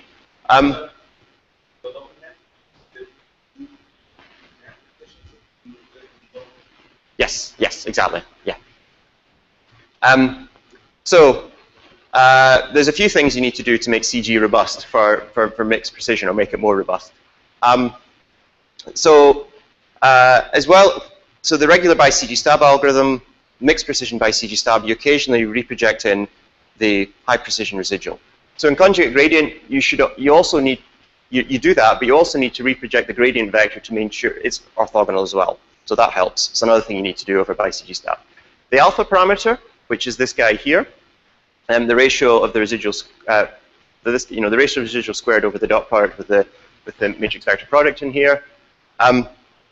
This is chosen so you're minimizing the error, the A norm of the error. And the error on A, the error on A, where A is a low precision matrix vector product, is different from the error that you have in the actual truncation error you get from using low precision as the solver moves on. So you have an error introduced by virtue of the fact that your matrix vector product has errors in it. Then you have errors because you're storing your solution vector in low precision. Every time you accumulate your solution vector in low precision, you're introducing new truncation errors. So we can trivially fix that latter error by making sure that our solution vector is always in high precision. And so that means that we do actually, so all this effectively means is that this X vector here is always in high precision. And that doesn't cost anything in performance. The last thing, so you have the beta computation here. And so beta computation relies on the global orthogonality property. And this thing breaks down in finite precision. But it turns out from nonlinear CG, there's a variation, there's a whole bunch of variants in how to calculate beta. But there's another nice one called Pollack-Riviere, which increases the self-stabilizing nature of CG by has some local orthogonality properties. So it helps you keep on the regular convergence path of what infinite precision CG would have. So I'll show you what the effect of doing this in a second is, but I think there's probably further improvement possible here. Where I'm mining the literature in this is understanding fault-tolerant solvers. A lot of people are thinking about what happens if your big parallel machine breaks down and you get an error because some bit got flipped over there and ECC didn't catch it. Machines are getting harder and harder, or especially go to bigger and bigger scale, but people are thinking we have to be more fault-tolerant. So what's mixed precision if not just introducing faults? And so I think there's a lot of similarity between mixed precision and fault tolerance. So yeah, that's where I'm spending some time in the literature at the moment. So what happens when you do this? So the green line here is double precision, pure double precision solver. The black line is half precision, double half precision using the naive CG without these improvements I just described. And then you add in these improvements and you see that the double half solver is the improved double half solver is the red line here. So you can see a huge improvement in the stability. These big jumps here are due primarily to the truncation of the solution vector being in low precision. And each time you get a jump here, that's when you're injecting a new residual. So that just goes away, and you see that the convergence is almost identical. It's like 5% overhead. So this is a relatively heavy quark mass. You go to very small, a smaller condition number. You can see the old double half solver did crazy stuff. It didn't converge at all. Whereas double precision, you can actually see it's wavering a little bit here. It should be a perfect, but there is finite precision errors even in double precision. Whereas the new solver now is not perfect. There are little humps here, but you can see it's a lot better than it used to be. So we now have a fairly stable double half solver we can use. Okay, so you have a fast linear solver, and we need to go to multi-GPU because you have these big supercomputers where you've got thousands of GPUs. Titan has 18,000 of them.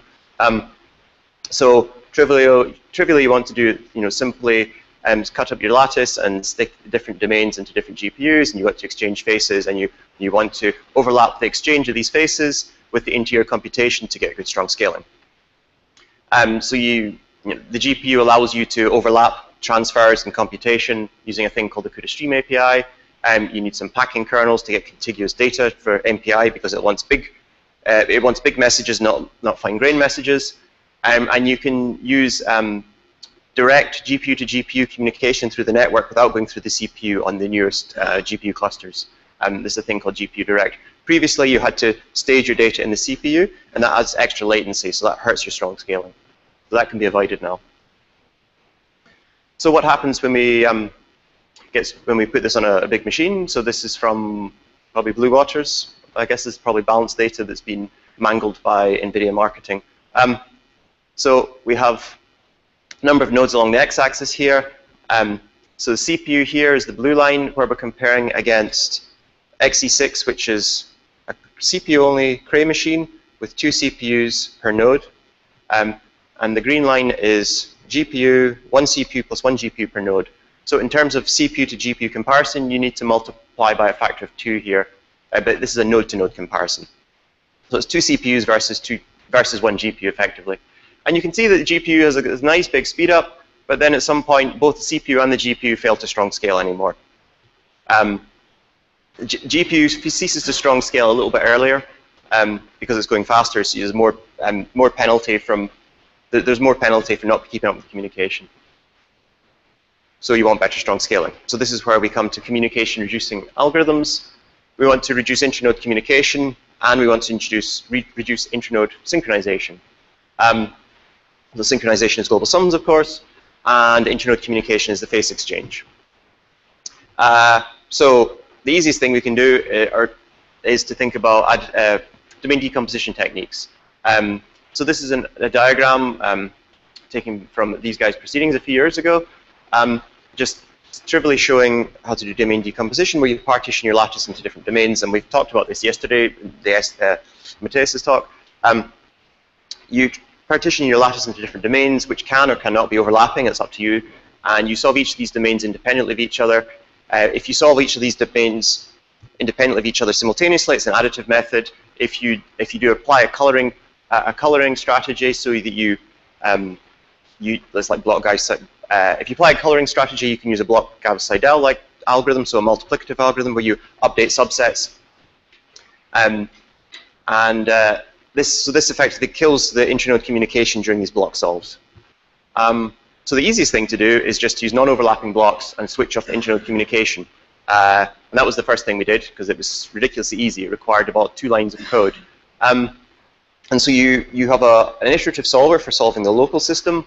The global sums now are just local sums in that solver, so you don't need to do a global sum over the entire machine.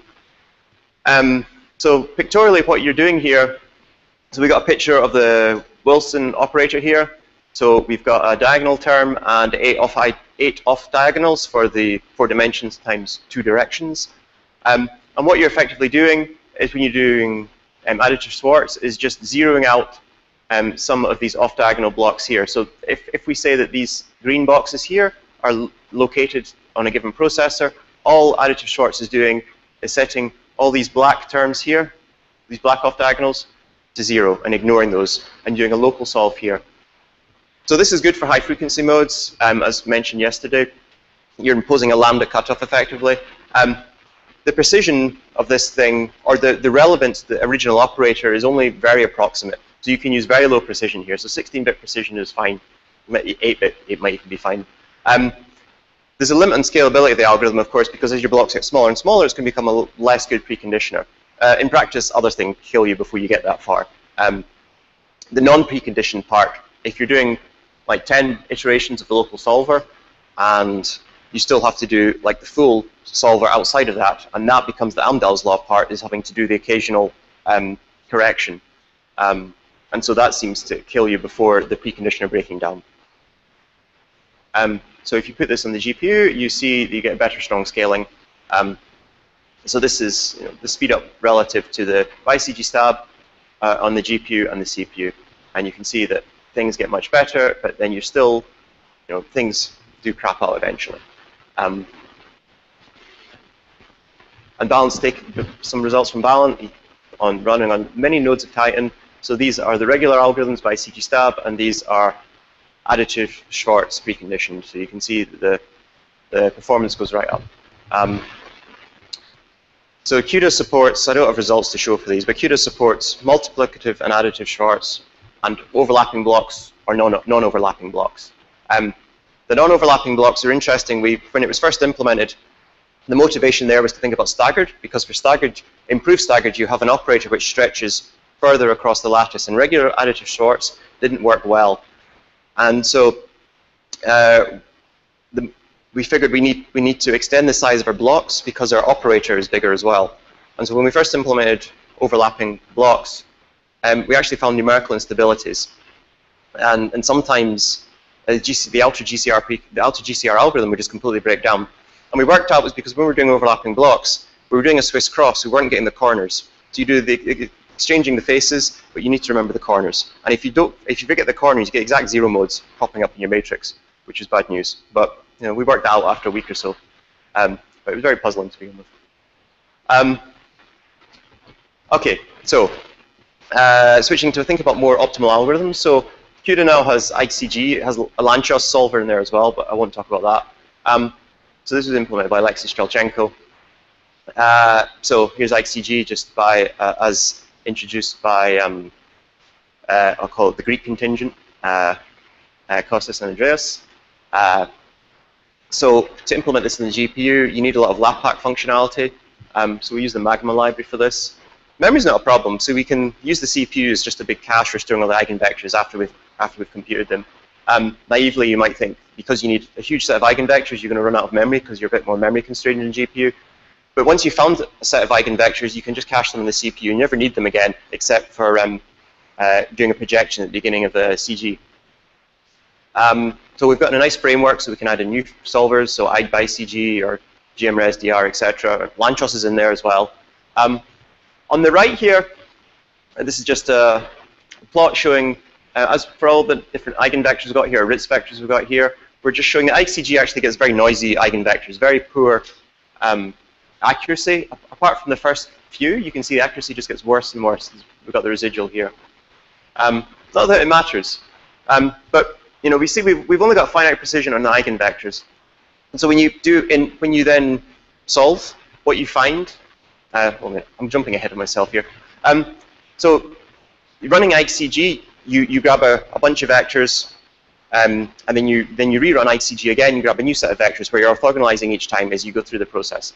And you're re-orthogonalizing on the eigenvectors that you discovered in the previous iteration. So your solver just gets faster and faster as you augment your collection of eigenvectors with more and more vectors. And so we've got, start off, and we get like 2,000 iterations on this problem here, and we add more and more eigenvectors, and the number of iterations goes down and down and down. And then a critical part of ICG is because there's significant errors in the eigenvectors, it's important to do restarts in the solver. Otherwise, you keep your critical slowing down here. So since we only know the eigenvectors here to 10 to the minus 8, it's best to do a restart before you get to that point, the 10 to the minus 7, and you can maintain the linear convergence. So this is just observing what everyone's done, observing what other people have seen before, but it's all there. Now, eigenvector deflation is an interesting effect on mixed precision CG. So we saw that the CG was very intolerant of mixed precision. And so we did some steps to correct it. But using eigenvector deflation also fixes mixed precision solvers as well. And it's quite easy to see why that is. So if you take a precision truncated residual, it just completely misses the low modes of the operator. Because A times a low mode just ends up underflowing and you don't represent it. So the fact that you miss out these low modes causes the breakdown in the CG recurrence relation.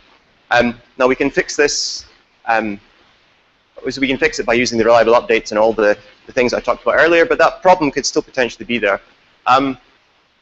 If you project out the low modes, those low modes aren't there to be truncated anymore when you go to low precision. So what you find is if you deflate CG, it becomes much more stable. And so if I take some performance numbers here, we started off, so we're in twisted mass fermions here, it's fairly light. So non-deflated double single solver took 15 seconds. And the double half solver does not converge. Now these numbers don't have the improved solver that I described a few slides ago. So this may converge nowadays, we need to check that. But then if you add deflation in there, so the performance, after you've got all the eigenvectors, so just doing init CG, so projecting the initial residual and then solving, the performance goes down to 2.4 seconds, and now double half converges because you've removed the low modes which caused the instability in the solver. And so you get a nice, by using a better algorithm, you can use lower precision, so you get a multiplicative speed up there, which is quite cool. Sure.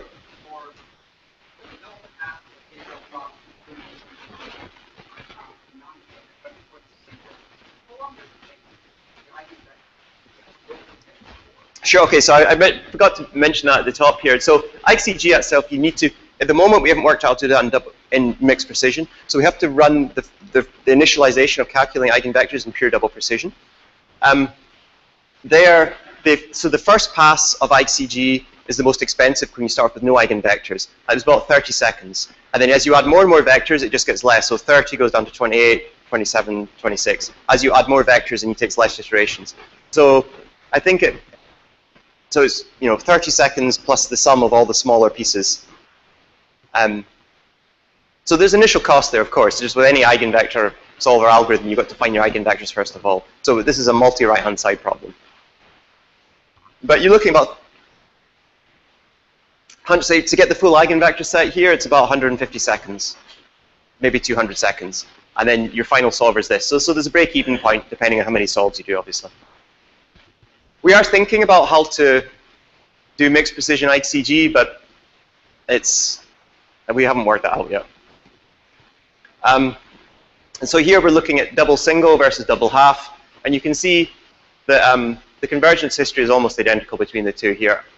So the blue lines should be identical because they're both running ICG in double precision, but the red line here is double single and double half. Okay, now getting to multigrid. So, the eigenvectors are great, but it will not have good scaling with volume, as a lot of people in the room are aware. You want a more optimal solver that scales linearly, not quadratically with the volume.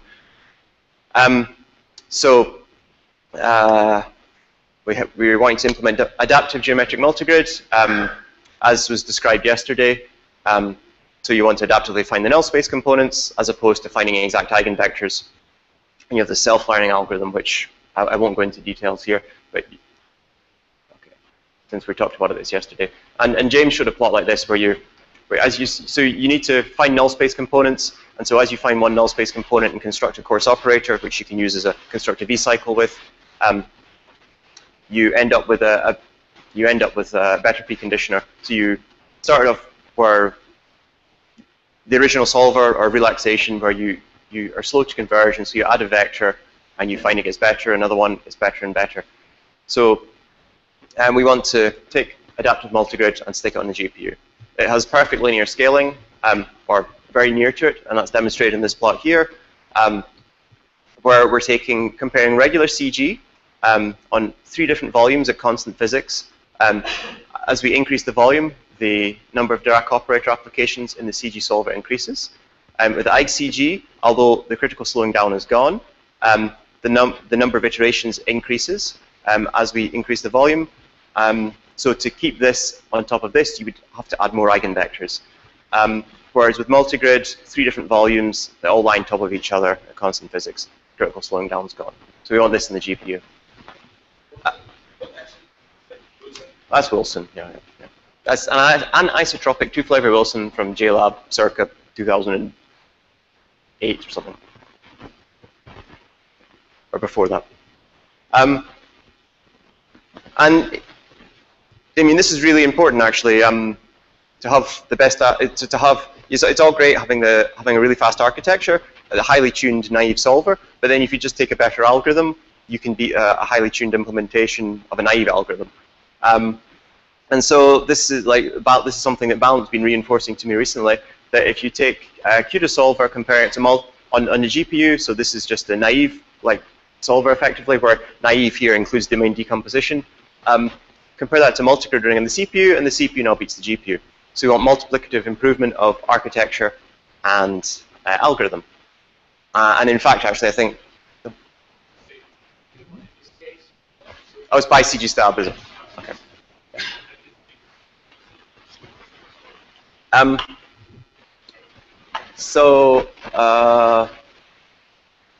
Okay, so why is multigrid challenging in the GPU?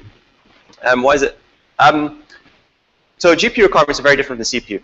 CPU is very low latency architecture, and it doesn't mind running on small problems. GPU, as I said, you want tens of thousands of threads. As you go to coarser and coarser grids here, you have less and less threads available. Well, the extreme here, you would have somewhat more cores than you would have degrees of freedom in your problem, so it wouldn't burn very well. Although I don't suppose anyone's suggesting running a 1 to the 4 lattice. So the fine grids are going to run very efficiently on the GPU because that's the original problem that we know runs well. Coarse grids, especially as we get really coarse, are the worst possible scenario for running on a GPU. You have, as you go from fine to coarse, I think of this as being a throughput bandwidth bound problem to a latency bound problem. It's not just a case of you have more cores than you have degrees of freedom. You need to have many threads to saturate the memory bandwidth. There's a thing called Little's law, where given how much latency you have to access memory, you need to transfer a minimum number of bytes to get a certain number of bandwidth. So if you've got a fixed latency and you know the bandwidth available in the architecture, there's a number of bytes that you need to be able to transfer to saturate that. And so as you go to the coarse degrees of freedom, you're going to have many less bytes transferred than you need to saturate the memory bandwidth. So this is going to be the Amdahl's-All limiter. But as I said, multigrid just decomposes this problem into throughput and latency. And so you have a throughput processor for doing the fine grids, and you have a latency processor, a CPU, for doing the coarse grids. And you can imagine having an arbitrary cutoff here when you want to do something in the CPU and when you want to do something in the GPU. So what do you need to implement parallel adaptive multigrid? Well, you need all the things we've been talking about over the last day. So prolongation, smoothing, restriction. You need to do the setup, of course, as well. The coarse operator construction, as well as the actual coarse grid solver. So the setup process itself requires local QR orthogonalization, so block orthogonalization of the null space vectors. And so to get high performance there, you need to sort the original null space vectors, which are stored on a global lattice order. You want to sort them into local block order, do a QR decomposition there, and then transfer back to the original order. But that's a simple parallel process, no problem there at all. It's just like a batch QR decomposition. Smoothing, you're just going to be using the things you had before in the regular naive solvers, whether it's DD or a regular GMRes or whatever solver you had, you're just repurposing the D/ you implemented before. Prolongation, So interpolation from the coarse grids to the fine grids. This is a one-to-many mapping, and it's easy to parallelize over the fine degrees of freedom here. Typically, you always want to parallelize over the fine degrees of freedom, not the coarse degrees of freedom, because then you have more parallelism, which the GPU likes.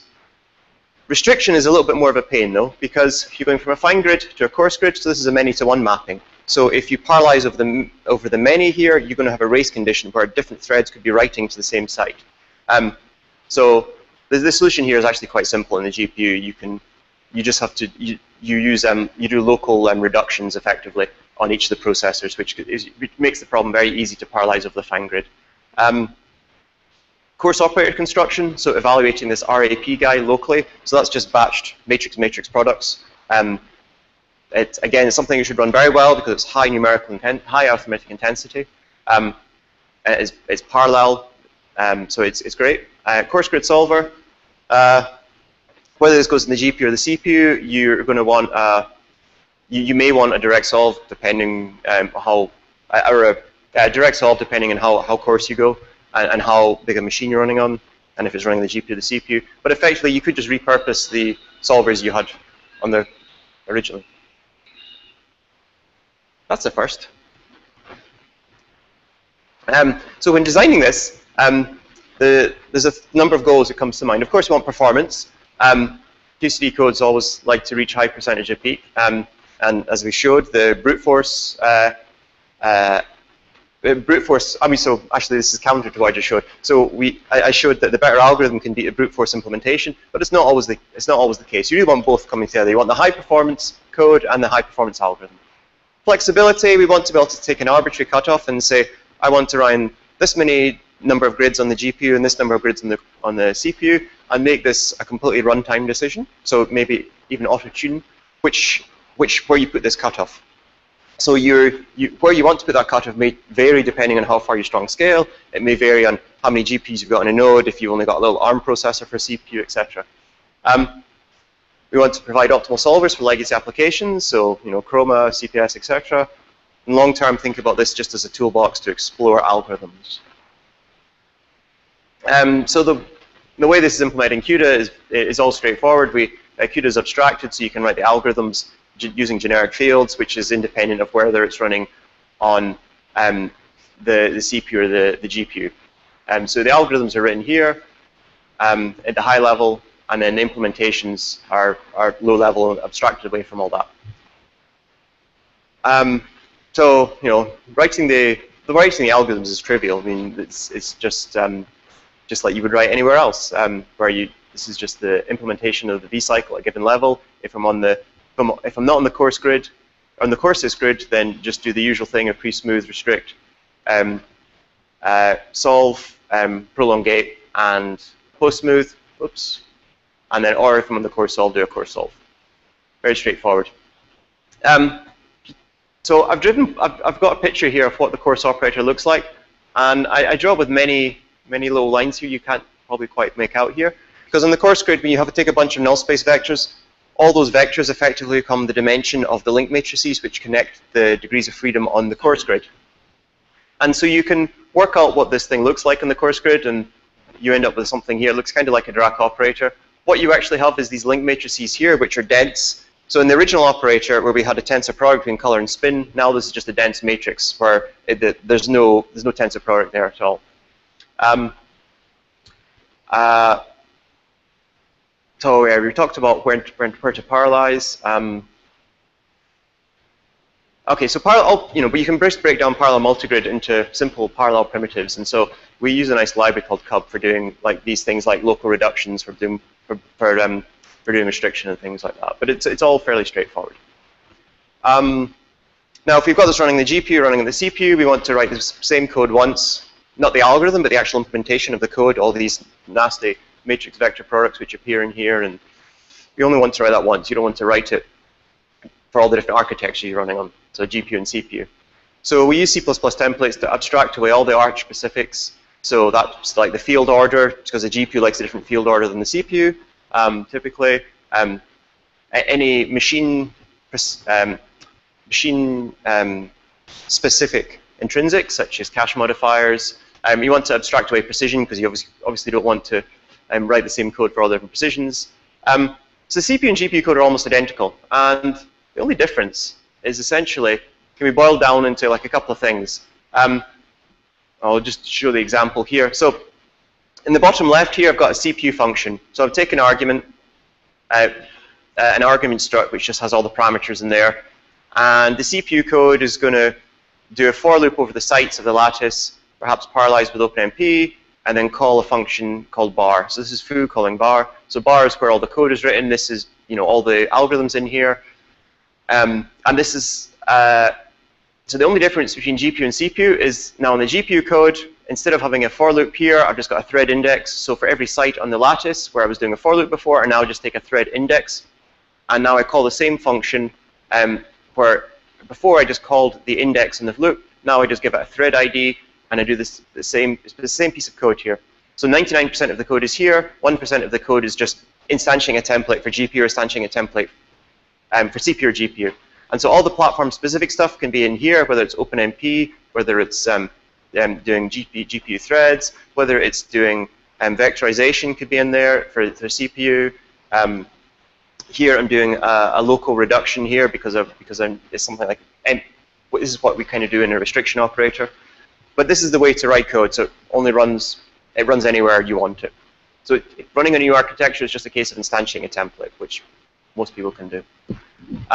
Now there is a compilation problem here. If you were to write these adaptive algorithms naively, so in the setup process, you don't know a priori how many vectors you're going to need to solve your system. At least you have an idea of using these algorithms for a while. But the classic adaptive multigrid algorithms, you don't know how many degrees of freedom you need in the course grid. And so the traditional serial setup process is where you find one null space vector, test it, set up the whole v-cycle setup, to grab another one, go through all those degrees of freedom. So you need to test the creative course grid with 1 degree of freedom, 2, 3, 4, 5. So these degrees of freedom correspond to local for loops per thread in GPU code or CPU code as well. Now, if you have a for loop, if you do not know the length of the loop, then the compiler cannot unroll it. And if it cannot unroll it, then it will spill all those variables out of registers and into cache. Because the registers are not indexable at runtime. You've got to be able to do resolve all your indexing at compile time. So if you can't do that, if you don't know the size of these loop counts at compile time, this will give horrible performance. It does in the CPU, it's not just a GPU problem. The GPU extensifies it because the GPU's got less cache than a CPU per thread. So you need to know all these components at compile time. So what if you have to template over all the different colors and spins you need to do, so you say you want to be able to do up to 30 course degrees of freedom. You want to do all the different precisions. You want to deal with all the different field orderings. You've got all the different kernels, whether it's prolongation, course operator construction, etc., etc. You can end up with 10,000 combinations per kernel you need to do at compile time. That's kind of like compile and then come back next week. It's not just go for a coffee break. So this is a major problem to implementing the fully adaptive algorithm on the GPU. JIT compilation fixes this, where you just compile the thing you need on the fly. That's not quite available on GPU programming yet, but it will be at the end of the year. But it's, so this is one of the big things holding back from the fully adaptive algorithm. And so our code at the moment, we're just baking this in because we're just taking vectors. We know how many vectors we need. So this is a real problem that will be fixed with JIT compilation. So JIT compilation is just-in-time compilation, where you just compile the kernel that you need on the fly as you get it. Okay, so when you put it all together, the framework's working. It's not very fast at the moment because there's too much debugging code in there, and Michael and I are still working on it. So all the work on the adaptive multigrid is a combination between Michael in the back up there, Rich, and myself. So it's all working, the algorithm's fine. It needs more optimization. But if you take the standard GCR algorithm, just with a simple MR preconditioner, so that's just like a simple MR preconditioner, which also functions as a smoother. Add in a course grid correction, you can see the difference in convergence here. Now, when you run on the GPU, how much time have I got? I'll take 10. When you're on the GPU, you're not using the CPU. So sometimes when you buy a GPU processor, a GPU server, you've got this really big CPU, which constitutes a large fraction of compute, and you might not be using it very much. And it'd be nice if you could use it. Now, traditional Krylov solver algorithms are homogeneous, and you could try and split apart that problem off and stick it on the CPU and on both CPU and GPU at the same time. But it's kind of nasty because that would you're going to have some asymmetric splitting of your lattice size locally, and that would just be a nightmare trying to program that on a massively parallel machine. On multigrid, we have this separation of scales, and so we think, oh, maybe we can put a bit on the GPU and a bit on the CPU at the same time and have both processors utilized at the same time. Naively, because this is serial, like multiplicative, you can't do these both at the same time.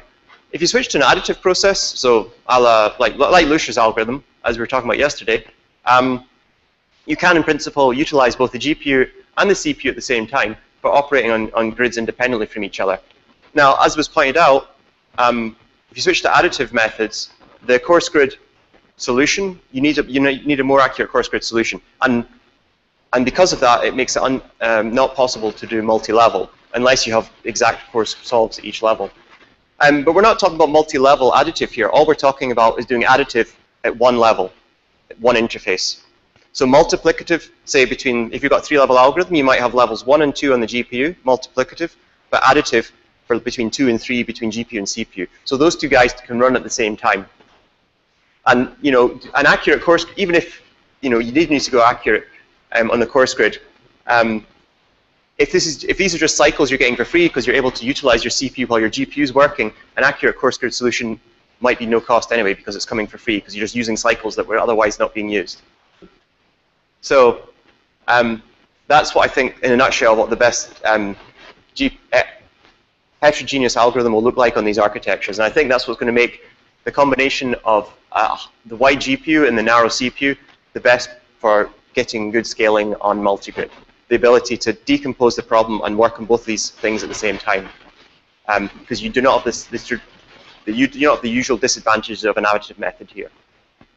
Okay, so just to close up, I'll think about future directions. So this is a typical slide people like to show it in video. I always like to have a nice roadmap showing what's the name of the physicist down the road and the next physicist after that, because we name our GPUs after physicists. It's not just physicists, actually. It's physicists that have units named after them. So that narrows the scope. You have to have a unit named after you, otherwise you don't. Yeah, that would be a good one. So even before GPUs became programmable, even when they were fixed function and just used in games and nothing else, there was Celsius and Fahrenheit over here. These names are not known in public, but there's a whole catalog, and there's Volta comes after Pascal. Oh, it's not quite units, but I've invented a unit, as more precise. Sorry.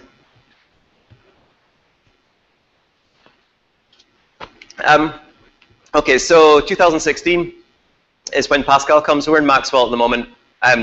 There'll be big Maxwell cards out in a few months. But the big thing to look forward to is Pascal. So this is going to have 2 new technologies, which is going to be really interesting for QCD algorithms. So NVLink is a fast interconnect between GPU and CPU, and between GPU and GPU. So at the moment, when 2 GPUs speak to each other, or when a GPU and a CPU speaks to each other, you have to go through PCI Express, which is order 10 gigabytes per second, much slower than the memory bandwidth, local memory bandwidth access. So NVLink is a new high-speed interconnect, which replaces PCI Express. So the first iteration will be between about 80 to 100 gigabytes per second. You'll be able to speak to the CPU or to your neighboring GPUs.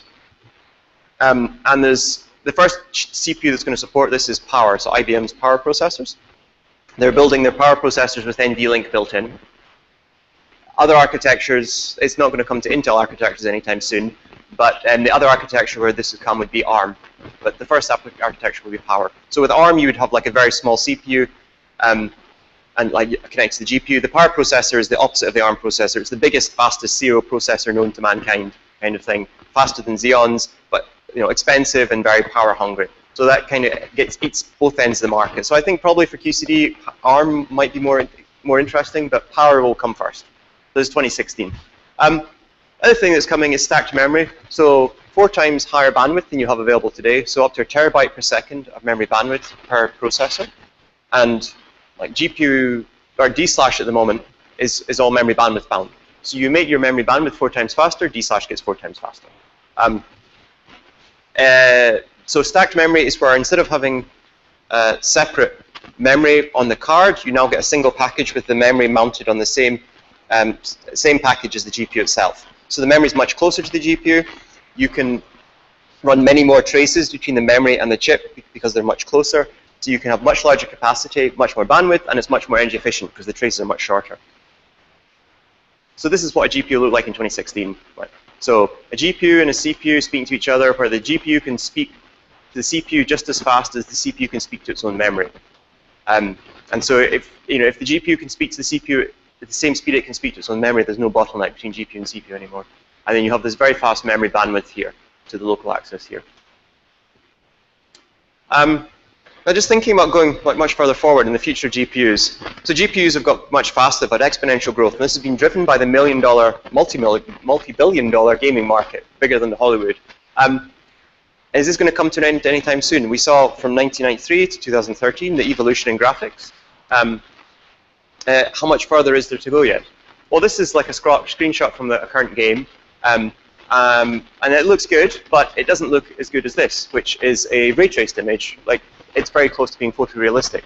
Now, the difference in going from here to there, once you have interactive games that are photorealistic like this, that's the end goal for graphics. There's an image here which is also a ray traced image. So each photorealistic image, so like one of these, takes around 2 seconds to render on a GPU now. Whereas a screenshot like this with all these like complicated physics effects and there's flames and smoke and things like that going in there, they have to come at like 100 every second, 100 frames per second. So you need to get to photorealistic imagery, you need at least GPUs to be 200x faster than they are today. And so that is, at least GPUs have got that much growth left on them as being driven by the gaming market, which is what subsidizes high-performance computing for GPUs. And then you add on like all the physics simulations, which are actually now games that now include things like rigid body mechanics simulations, CFD simulations for doing smoke, water, wind, etc., hair simulations. So actually this 200x is a very lower bound estimate on how to get where you need for photorealistic imagery. That's just for like a non-interactive animation being rendered. When you add on all these physics effects, this 200x actually goes up to something like 500x improvement required over today's GPUs, subsidized by the billion-dollar gaming market. So that's good news for GPU computing. These GPUs are getting faster and faster, but an important thing is, of course, the algorithms. So this is a nice plot I'd like to show that Carl Janssen came up with. And it's showing over year by year the cost of generating a lattice, some trajectory. I can't remember the parameters. I have them written down somewhere. So the time in days to do like an HMC generation. And as you evolve in years, you get faster and faster supercomputers, so the cost comes down. But what actually happens is that the algorithms get better and better as well. So you have this multiplicative improvement of machine and algorithm, and the actual cost comes down much faster than this. And so as we get to these new architectures, the algorithms, I think, will be just as important. I'll probably just skip over this for time. I'll go through it quickly. So an example of really thinking about how to put the problem in the architecture becomes important. So, I mean, if you just think about naively putting a D/ operator on the GPU or on the CPU, it naively just scales with memory bandwidth. And memory bandwidth modulo one-time changes like stat memory doesn't go exponentially. There's no Moore's law for memory bandwidth. So you really have to think about how to maximally use the locality of the problem. So in the blue plot here, we've got the performance, like illustrative performance of what a D/ would look like just as we jump forward in generation of GPU if the problem was memory bandwidth bound. The green here is what the performance is if you actually utilize all the locality of the problem, such as making sure that neighboring, when you do like a D/ operation, you don't repeatedly load a given spinner index by 2 neighboring updates, or you load the gauge field in once and keep it in cache and use it for multiple D/ operations. So utilizing all the locality of the problem, is going to be critical, become more and more critical, are inventing algorithms that use more and more of the locality as architectures become taller and wider and less, more memory bandwidth bound in a nutshell. So an example of algorithms to increase locality are doing things like instead of, if you've got a bunch of linear systems to solve, you should solve them, rather than solve them in series, you should solve them in the same go, solve them simultaneously to turn a problem which is more memory bandwidth bound into cache bound. So come up with algorithms that increase locality. So an example here, sure. Doesn't that thing go against if you're trying to do ICG? You can't build up, So yeah, I didn't say ICG was the solution to anything. Oh, okay. I'm saying, you know, there's a future direction to think about. All right. And so yeah, I don't have all the answers. So here's an example though. I mean, if you look at staggered D/, it's very memory bandwidth bound, more so than Wilson. So if you just apply the D/ to one right-hand side, this is like from a GPU a couple of years ago, you get maybe 180 gigaflops.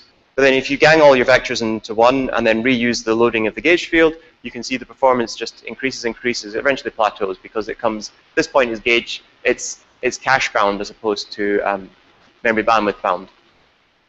But you can see there's a huge performance uplift from switching to multiple right-hand sides. And so we just created locality there. And so you want algorithms that create locality. We only just scratched the surface of domain decomposition. So I said that we have additive shorts, we just switch off the communication. We have overlapping and multiplicative, but we haven't really exercised them in anger yet. But there's all kinds of variations you can do, thinking about how to reduce communication between when doing linear solves. Some of them are well grounded, and some of them are quite random, like precision truncation. You could imagine, I think of, you have classical Schwarz algorithms here, so additive Schwarz and multiplicative Schwarz, and you've got regular homogeneous Krylov solvers here. And so there's all different ways to interpolate from one to the other. So you could start truncating the precision that you do communication.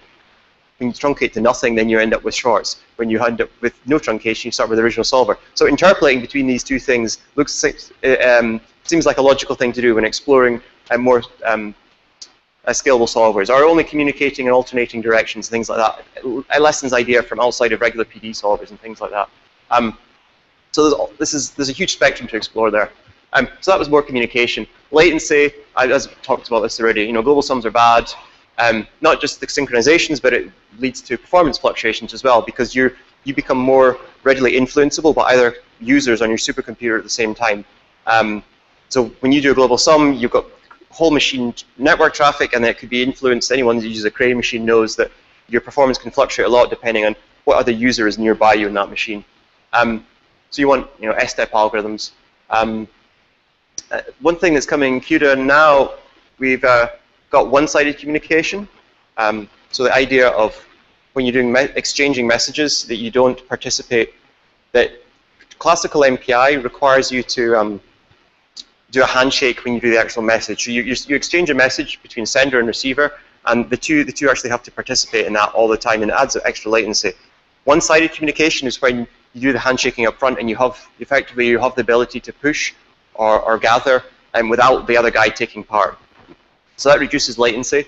And one-sided communication has also been thought about. I've seen in a couple of works thinking about asynchronous solver algorithms. This gives you the ability to have an asynchronous solver if you don't need the destination or the receiver to take part in the exchange.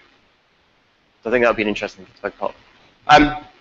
So I just really think of CUDA now as this hierarchical algorithm toolbox where you can explore all these things. So other things to think about are like the coupling of precision and algorithm. So CUDA allows you to specify the precision of a field at any point in the algorithm. You know, it currently supports double, single, and half precision. But you know, as we get algorithms which are more and more stable to low precision, we start to think, oh, is 8-bit precision an interesting thing to think about? Or going the other way, when we're talking about the limits of how much the residual can resolve and how far can you run your linear solver for so you get good acceptance in your HMC? Do we have to go to higher precision? Well, the solution, I think, was probably to go to a better preconditioner. But this is an interesting thing to keep an eye on. When the number of degrees of freedom gets so big in your problem that you cannot accurately do a global sum over the entire problem. That you may think you're in trouble then. This is talked about in Mateus' talk, but the combination between domain decomposition and multigrid, this isn't really been explored in anger yet. So DD solvers are good for high frequency dampening, which we all know. But when you add in other twiddleable parameters here, such as overlapping domains, as we go to coarser and coarser degrees of freedom, our problems get too small to run well in parallel. And so at that point, scaling the coarse grid is going to become the most costly thing. And so I think focusing on things like overlapping domains or getting the best scaling coarse solver is going to be a key thing to think about. Okay, so I gave you a quick introduction to QD library. It's all the classic solver algorithms, but most efforts now are on more optimal methods. So DD, eigenvectors, multigrids, mixed precision, etc. Hopefully, we're putting together a nice toolbox which just allows us to explore all these things together, where the aim is scalability and optimality, whereas the two usually do not go hand in hand, but that's the goal here. And all these kind of algorithms we're playing on with here are kind of relevant for exascale and beyond architectures. So some of the ideas that we explore now may not be relevant today, but they may well be very relevant tomorrow. Thank you.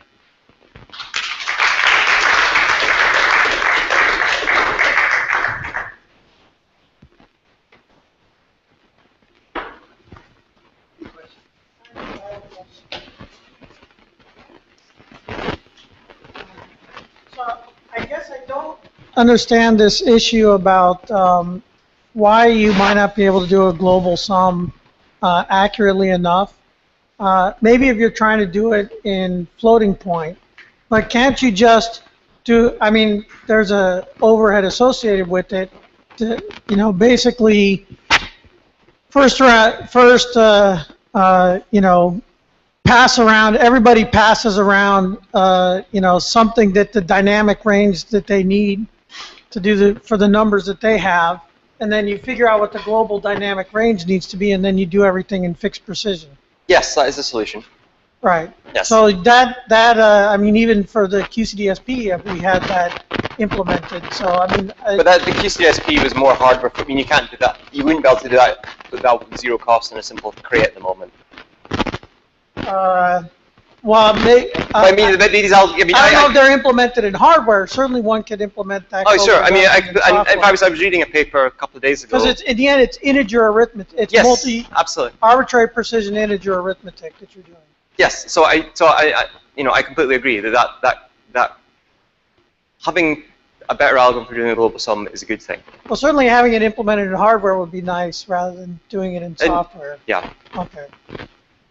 I was reading a paper a couple of days ago about how to do an exact floating point global sum, which is actually not that complicated to do.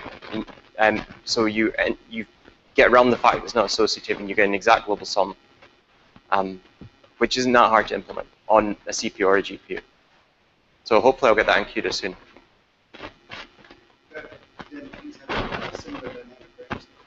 So it's a funky multi-level algorithm which does multiple levels of Cahan summation, and then uses a big integer accumulator for anything that spills over out into there, and then it does this like 5-level hierarchical algorithm, which might sound horrible, but it makes sense. And what you end up with at the end of the day is the exact you get the exact floating point result.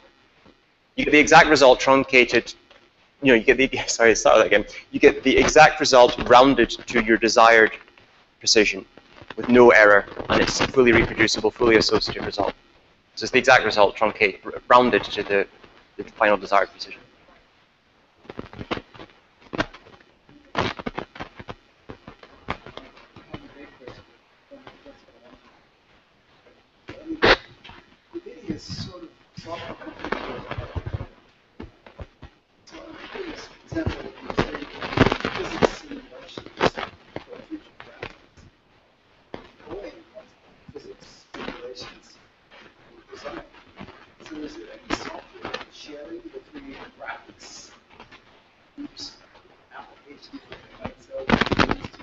Well, at the moment, no. I mean, so we have like all the physics. We have a physics library which is called PhysX,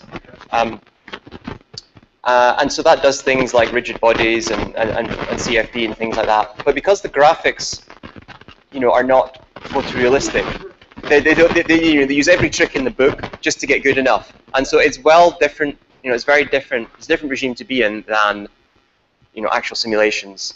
But the drive to actually have photorealistic or improved images actually drives up the need for better physics simulations as well at the same time. I wonder if it's some sharing software. So there, I mean, there's... Well, for example, if you're going to do random triangulation, there's going to be a lot of kernels using both. Yeah, in principle. I mean, the triangulation stuff's done in hardware. So when I was watching some of your talk today, I actually thought, I wonder if you could use some of the graphics APIs for describing some of that. I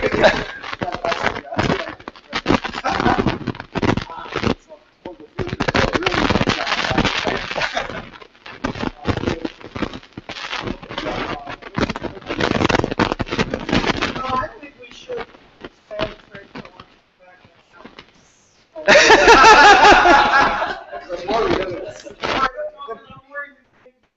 Okay, then all right, because then we could take another question if there are ones, because I was only worried about the lunch barrier. Any other questions? Also, I don't know if Sergey's here for comments. Being late. Oh, by the way, talking about your IBM connection, Jim Sexton is going to come to this meeting at the end of summer. And I talked to him, and he said, it's really exciting. We're doing lots of exciting things. I can't tell you about them. And I said, is this involved NVIDIA? Yes, I can't tell you anything about it. So, so obviously, there's a lot of enthusiasm by Jim Sexton. He was really anxious to come and to take part in the thing at the end of the summer. That's the thing that John Danson said. Yeah, that's right. Yeah, so we've now got, we have a person from Intel, but I don't think he's really that expert. But John Danson and Sexton will be interesting to have together. Yeah. He's an old lattice. If people know who he is, he was a lattice gauge theorist who was very involved in the VGLPQ stuff. So now he seems to be involved in the NVIDIA thing. I mean, he's not a designer, but he's a liaison in our community. Yeah. Anyway, okay, I guess we'll break for lunch. Right. Right. And let's restart it now.